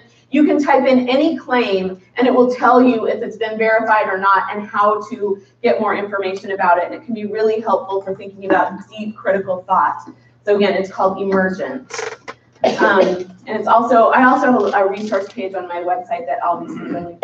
So talk honestly, like we talked about before, about the fear of missing out and about objectification. So body consciousness, talk with your kids about they're sometimes going to know they missed out on things and that you understand that that's hard and that you can be a resource for them. We also have to think about the fact that, and prepare our kids, that content creators, especially on YouTube and Twitch, everybody know about Twitch? Twitch is a game your students know other gamers game, they can get tips. It's quickly becoming almost more viewed than YouTube. In these spaces, people are doing more and more extreme things to garner audiences. So your kids are going to be exposed to things that that they may be hesitant to come to you about. This is one of the most popular YouTubers for high schoolers, and he actually, in a live vlog, broadcast a recent suicide, a hanging in Japan. And it was up for several hours before it was taken down.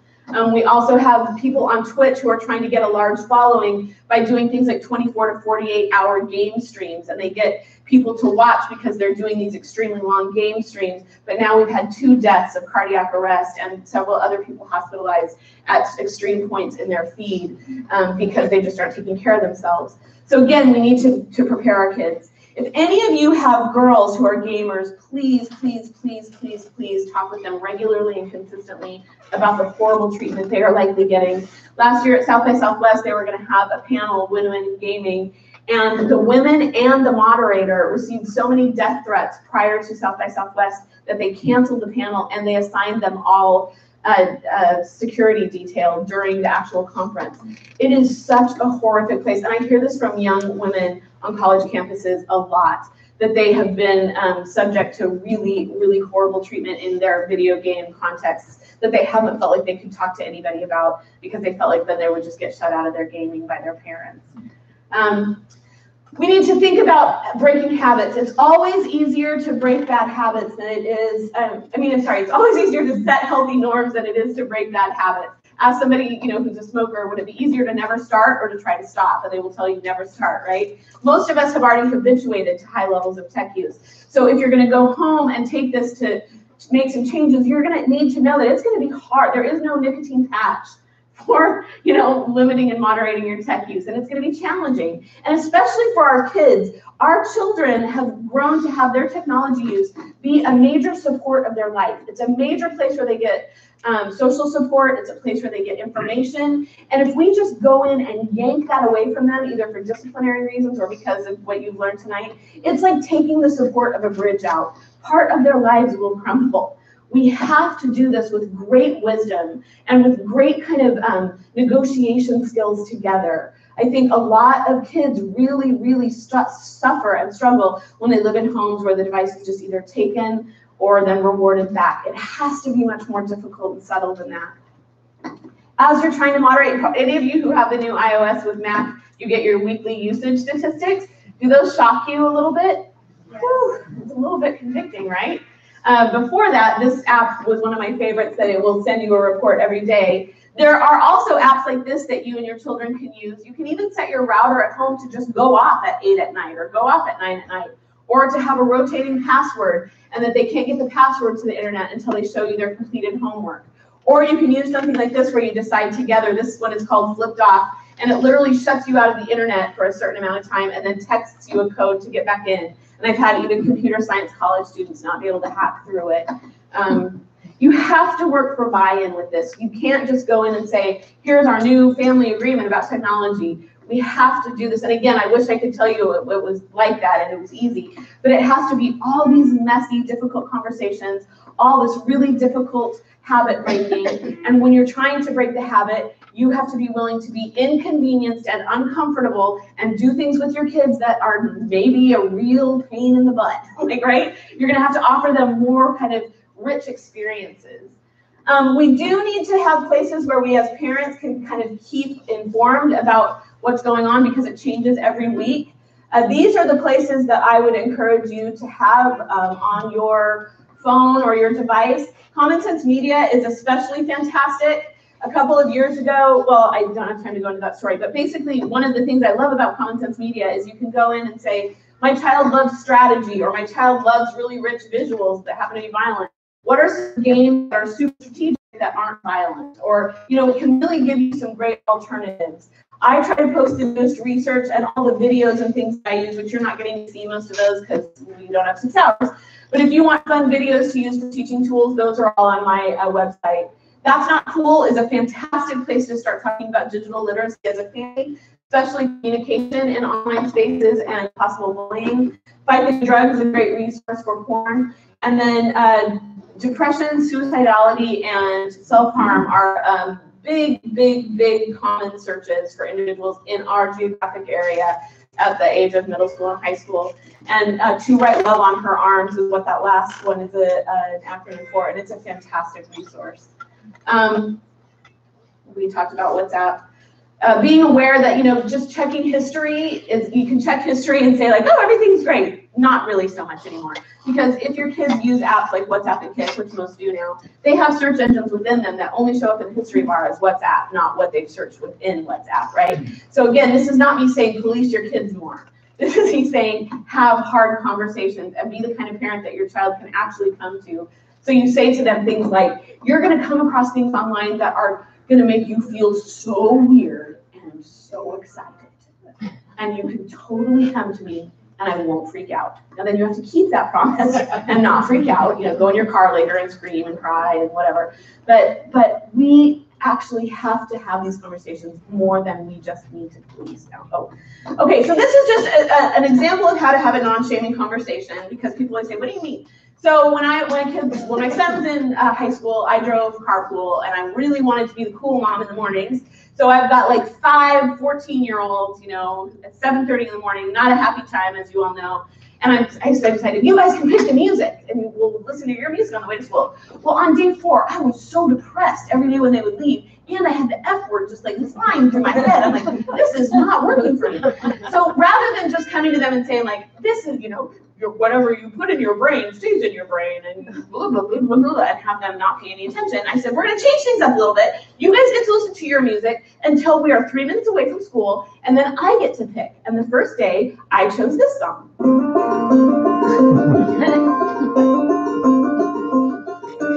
Little bird, fly through my window. You can imagine 7:30 in the morning, 14, and especially my son. Molasses candy through my window, my sugar lump. Through my window, my sugar lump. Fine molasses candy. Who knows a bird? Me, chickadee. What's the chickadee say? Right? So then I arranged to pick them up at the end of the day, and they got in the van and they were like, we couldn't get that song out of our head.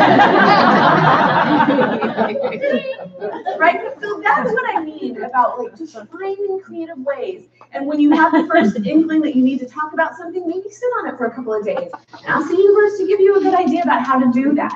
And you will, you know, and yeah, it's just a great thing. The next thing that we need to do is we need to teach our kids how to soothe. And we need to teach them what it feels like to be dysregulated, and then we need to teach them what it feels like to be regulated. A glitter ball is a great thing. You can say when you're dysregulated, your feelings feel like this, and now we just need to sit still and breathe on that until the glitter falls. right?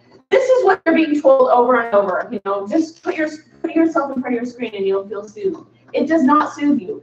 Now, if you put 80% of Americans in a small room with no stimulation and you tell them you can sit there for 10 minutes with no stimulation, or you can choose a little box over here to apply low-level shocks to yourself, 80% of people will apply low-level shocks. It's up to us to raise children who will sit in that room and not shock themselves, right? But this only happens when we teach how to have internal locus of control, how to have quiet moments, how to have 10 minutes, and the research just keeps coming up with benefits of 10 minutes a day of boredom. 10 minutes a day of boredom increases creativity. It actually, 10 minutes a day of boredom actually doubles the gray matter in the prefrontal cortex. 10 minutes a day doubles the gray matter in that part of the brain that we are diminishing with tech use. Now we have new research that I haven't even gotten to include yet, that we know that it also doubles the myelinization of the brain in that region of the brain. That means that the power and the efficiency of the brain are benefited and maybe even repaired by just 10 minutes. But this has to be practiced, and that's the tricky thing. So today, you know, I'm telling all these middle schoolers, you've got to practice 10 minutes of silence a day.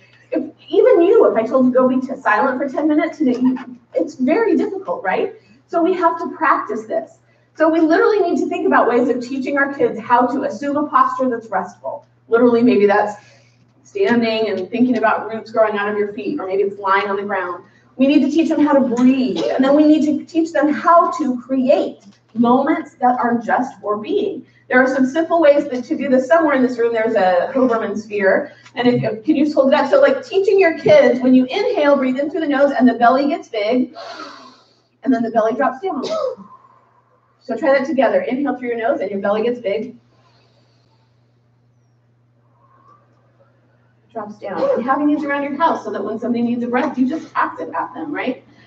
Teaching your children to melt like ice, that literally to tense every muscle in their body, and that's what dysregulation feels like, and then to imagine the sun beating down on them and them melting from the top of their head, drips coming off their fingers and their toes.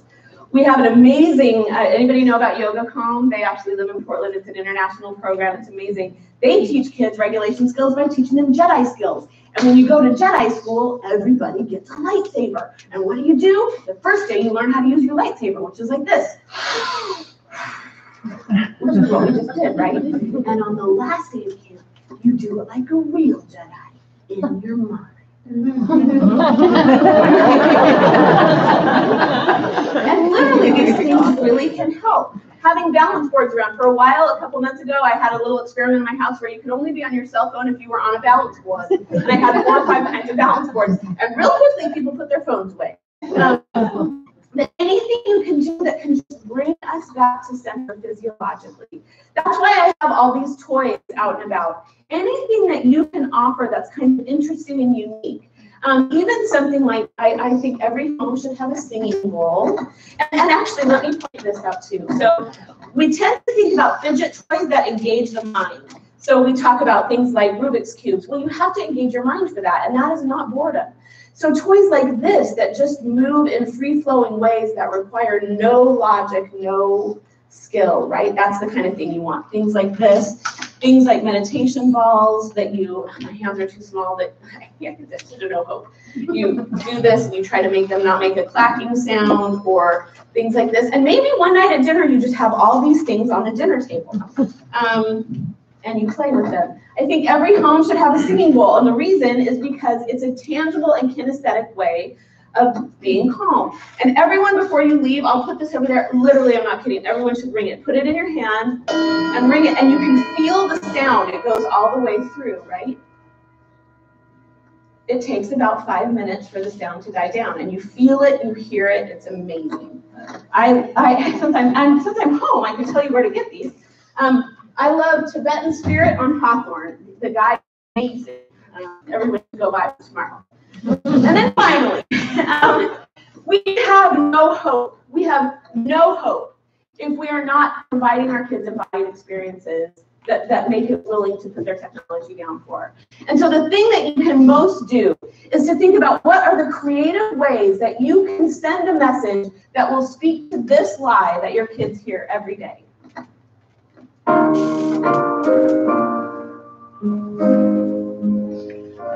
Everything is awesome. Everything is cool when you're watching a screen.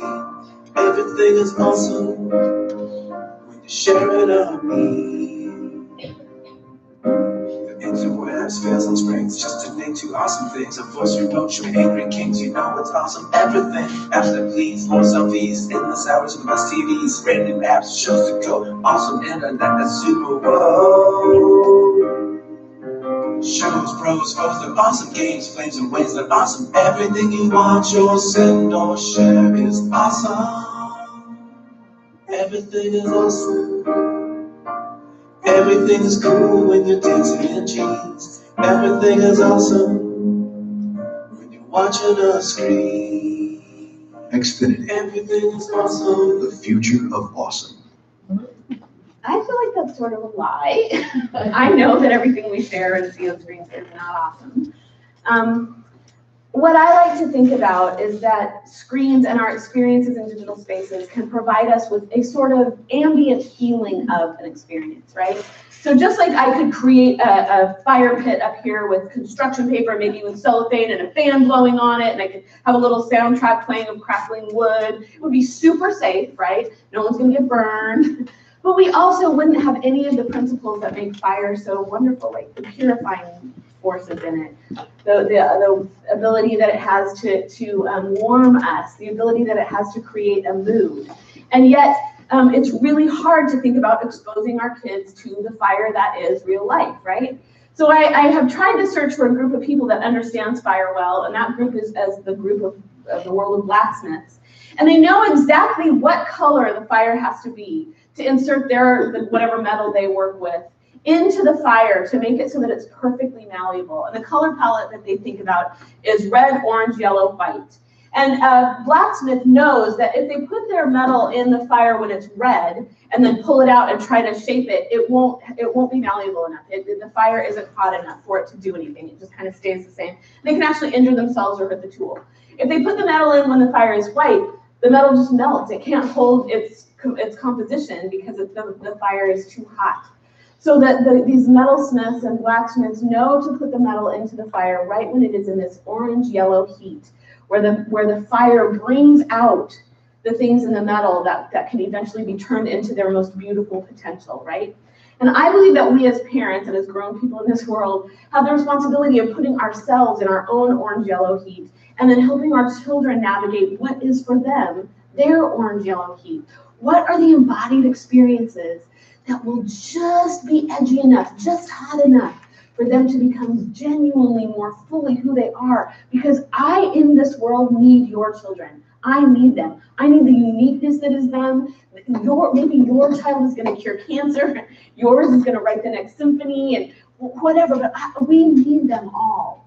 And so we have to create these environments like things like this. I've just collected some photos from people who have sent them to me, putting puzzles out and just seeing what happens when people come together.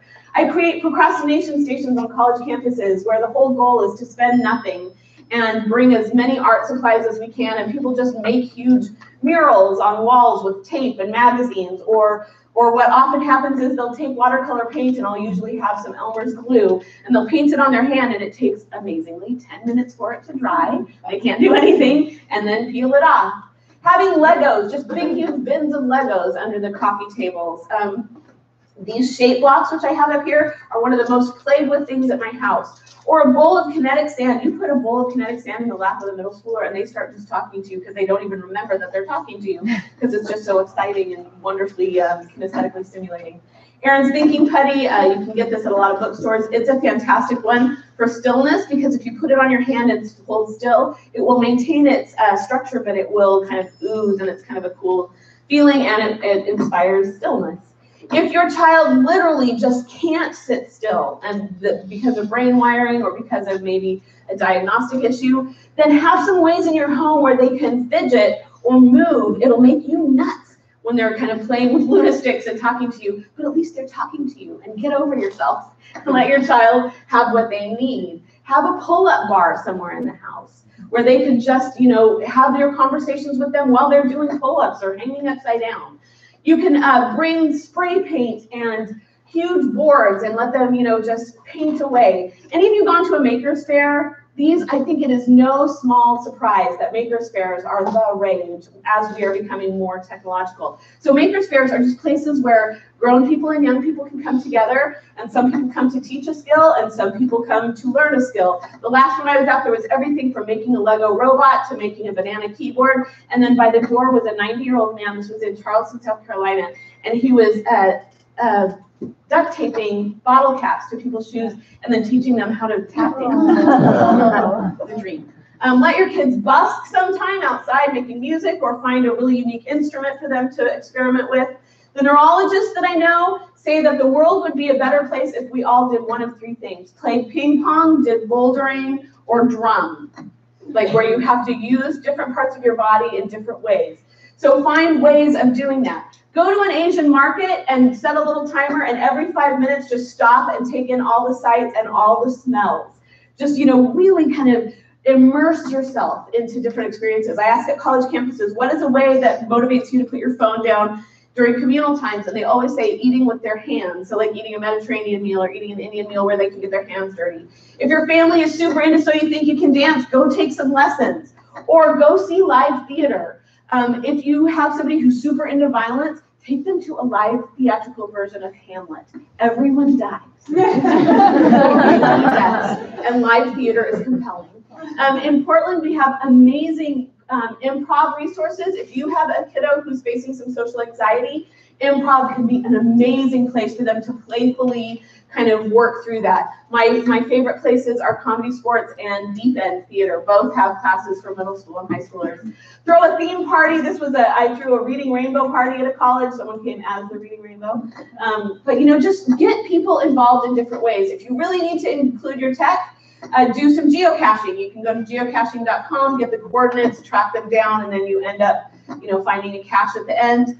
This is something I love to do. These are my 3 favorite things. So I just love this. Is at Director's Park in Portland. I love to just go put a tablecloth on the table and put a game out or a puzzle out and just watch what happens. You will be amazed at how people stop and gather. Another fun thing is I like to have multi-dimensional, that's what I mean, not unidimensional, boredom parties with people of all ages. And this is something that came out of one of our boredom parties. So in a boredom party, you do not curate your invite list like you normally would, of like who can talk about these shared items and who's gonna just, network. No, you just invite a bunch of people. And the only thing is that nobody can come with a plan in mind. If somebody has something that they like to do when they're bored, like some colored pencils and a sketchbook, they can do that. Or maybe this one, everybody showed up and nobody had brought anything. So we're literally at my house, and we're trying to figure out what to do. So I decided, hey, when I was a little kid, we did this thing called ice blocking.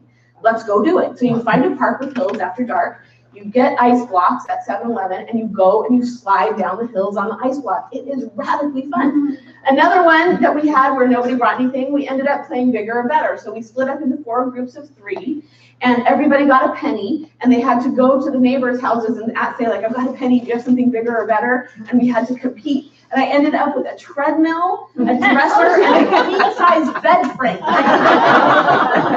Anyway, so boredom parties is really just bringing people together of all ages. Maybe you have a useless skill night. That happened at one of our parties where everybody had to teach everyone else a useless skill. So like I taught the Thriller dance, and somebody else taught like how to flick bottle caps, But just times where you're coming together with the awkward moment of trying to decide together, what do we do? And then my final thing, when my kids were young, everybody wanted to watch movies all night, and I would tell them, and this is just illuminating how we have to be willing to be inconvenienced, uncomfortable, right? We have to be willing to do that so we can offer our kids these experiences. I would tell them, you can watch a movie, and then we're going to put all the phones in a bucket. And here I have this list of all of your teachers and administrators' addresses, and I have a trunk full of sidewalk chalk. And we are going to go from midnight to 3 in the morning and sidewalk chalk their driveways and their streets until we start seeing the sun. And then we're going to go have pancakes. And then now that's inconvenient, right? It's uncomfortable to stay up all night. But I now have, young adults who come and sidewalk chalk my driveway. And if you go out to my car right now, you'll see I have sidewalk chalk there. I take it and like downtown Portland, I stick it in my backpack here, and I'll just like draw little welcome mats at people's cars, or whatever, to just kind of again invite people into this different way of embodying fun and play and having embodied experiences that connect us with ourselves and with each other. I have kept you 3 minutes too long. That's all on 3 minute break. These are ways of getting in touch with me. Instagram I use as a way of trying to kind of encourage putting your phone down and doing wild different things. Facebook I usually try to put research. And I really thank you for your time. It's been really fun to be in my own home with people. So thank you so much.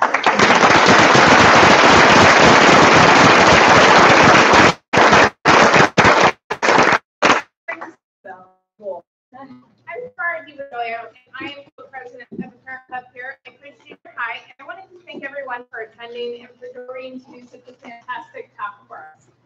This year, we've tried to bring in some outside speakers to talk to the kids as well as the parents to just educate the community on some topics that we think we all need to be talking about between ourselves and with our kids. So thanks again for coming in.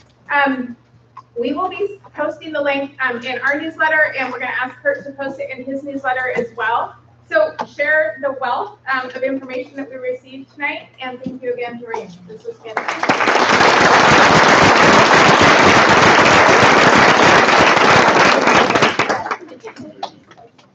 And she has her book for sale. I meant to include that as well. So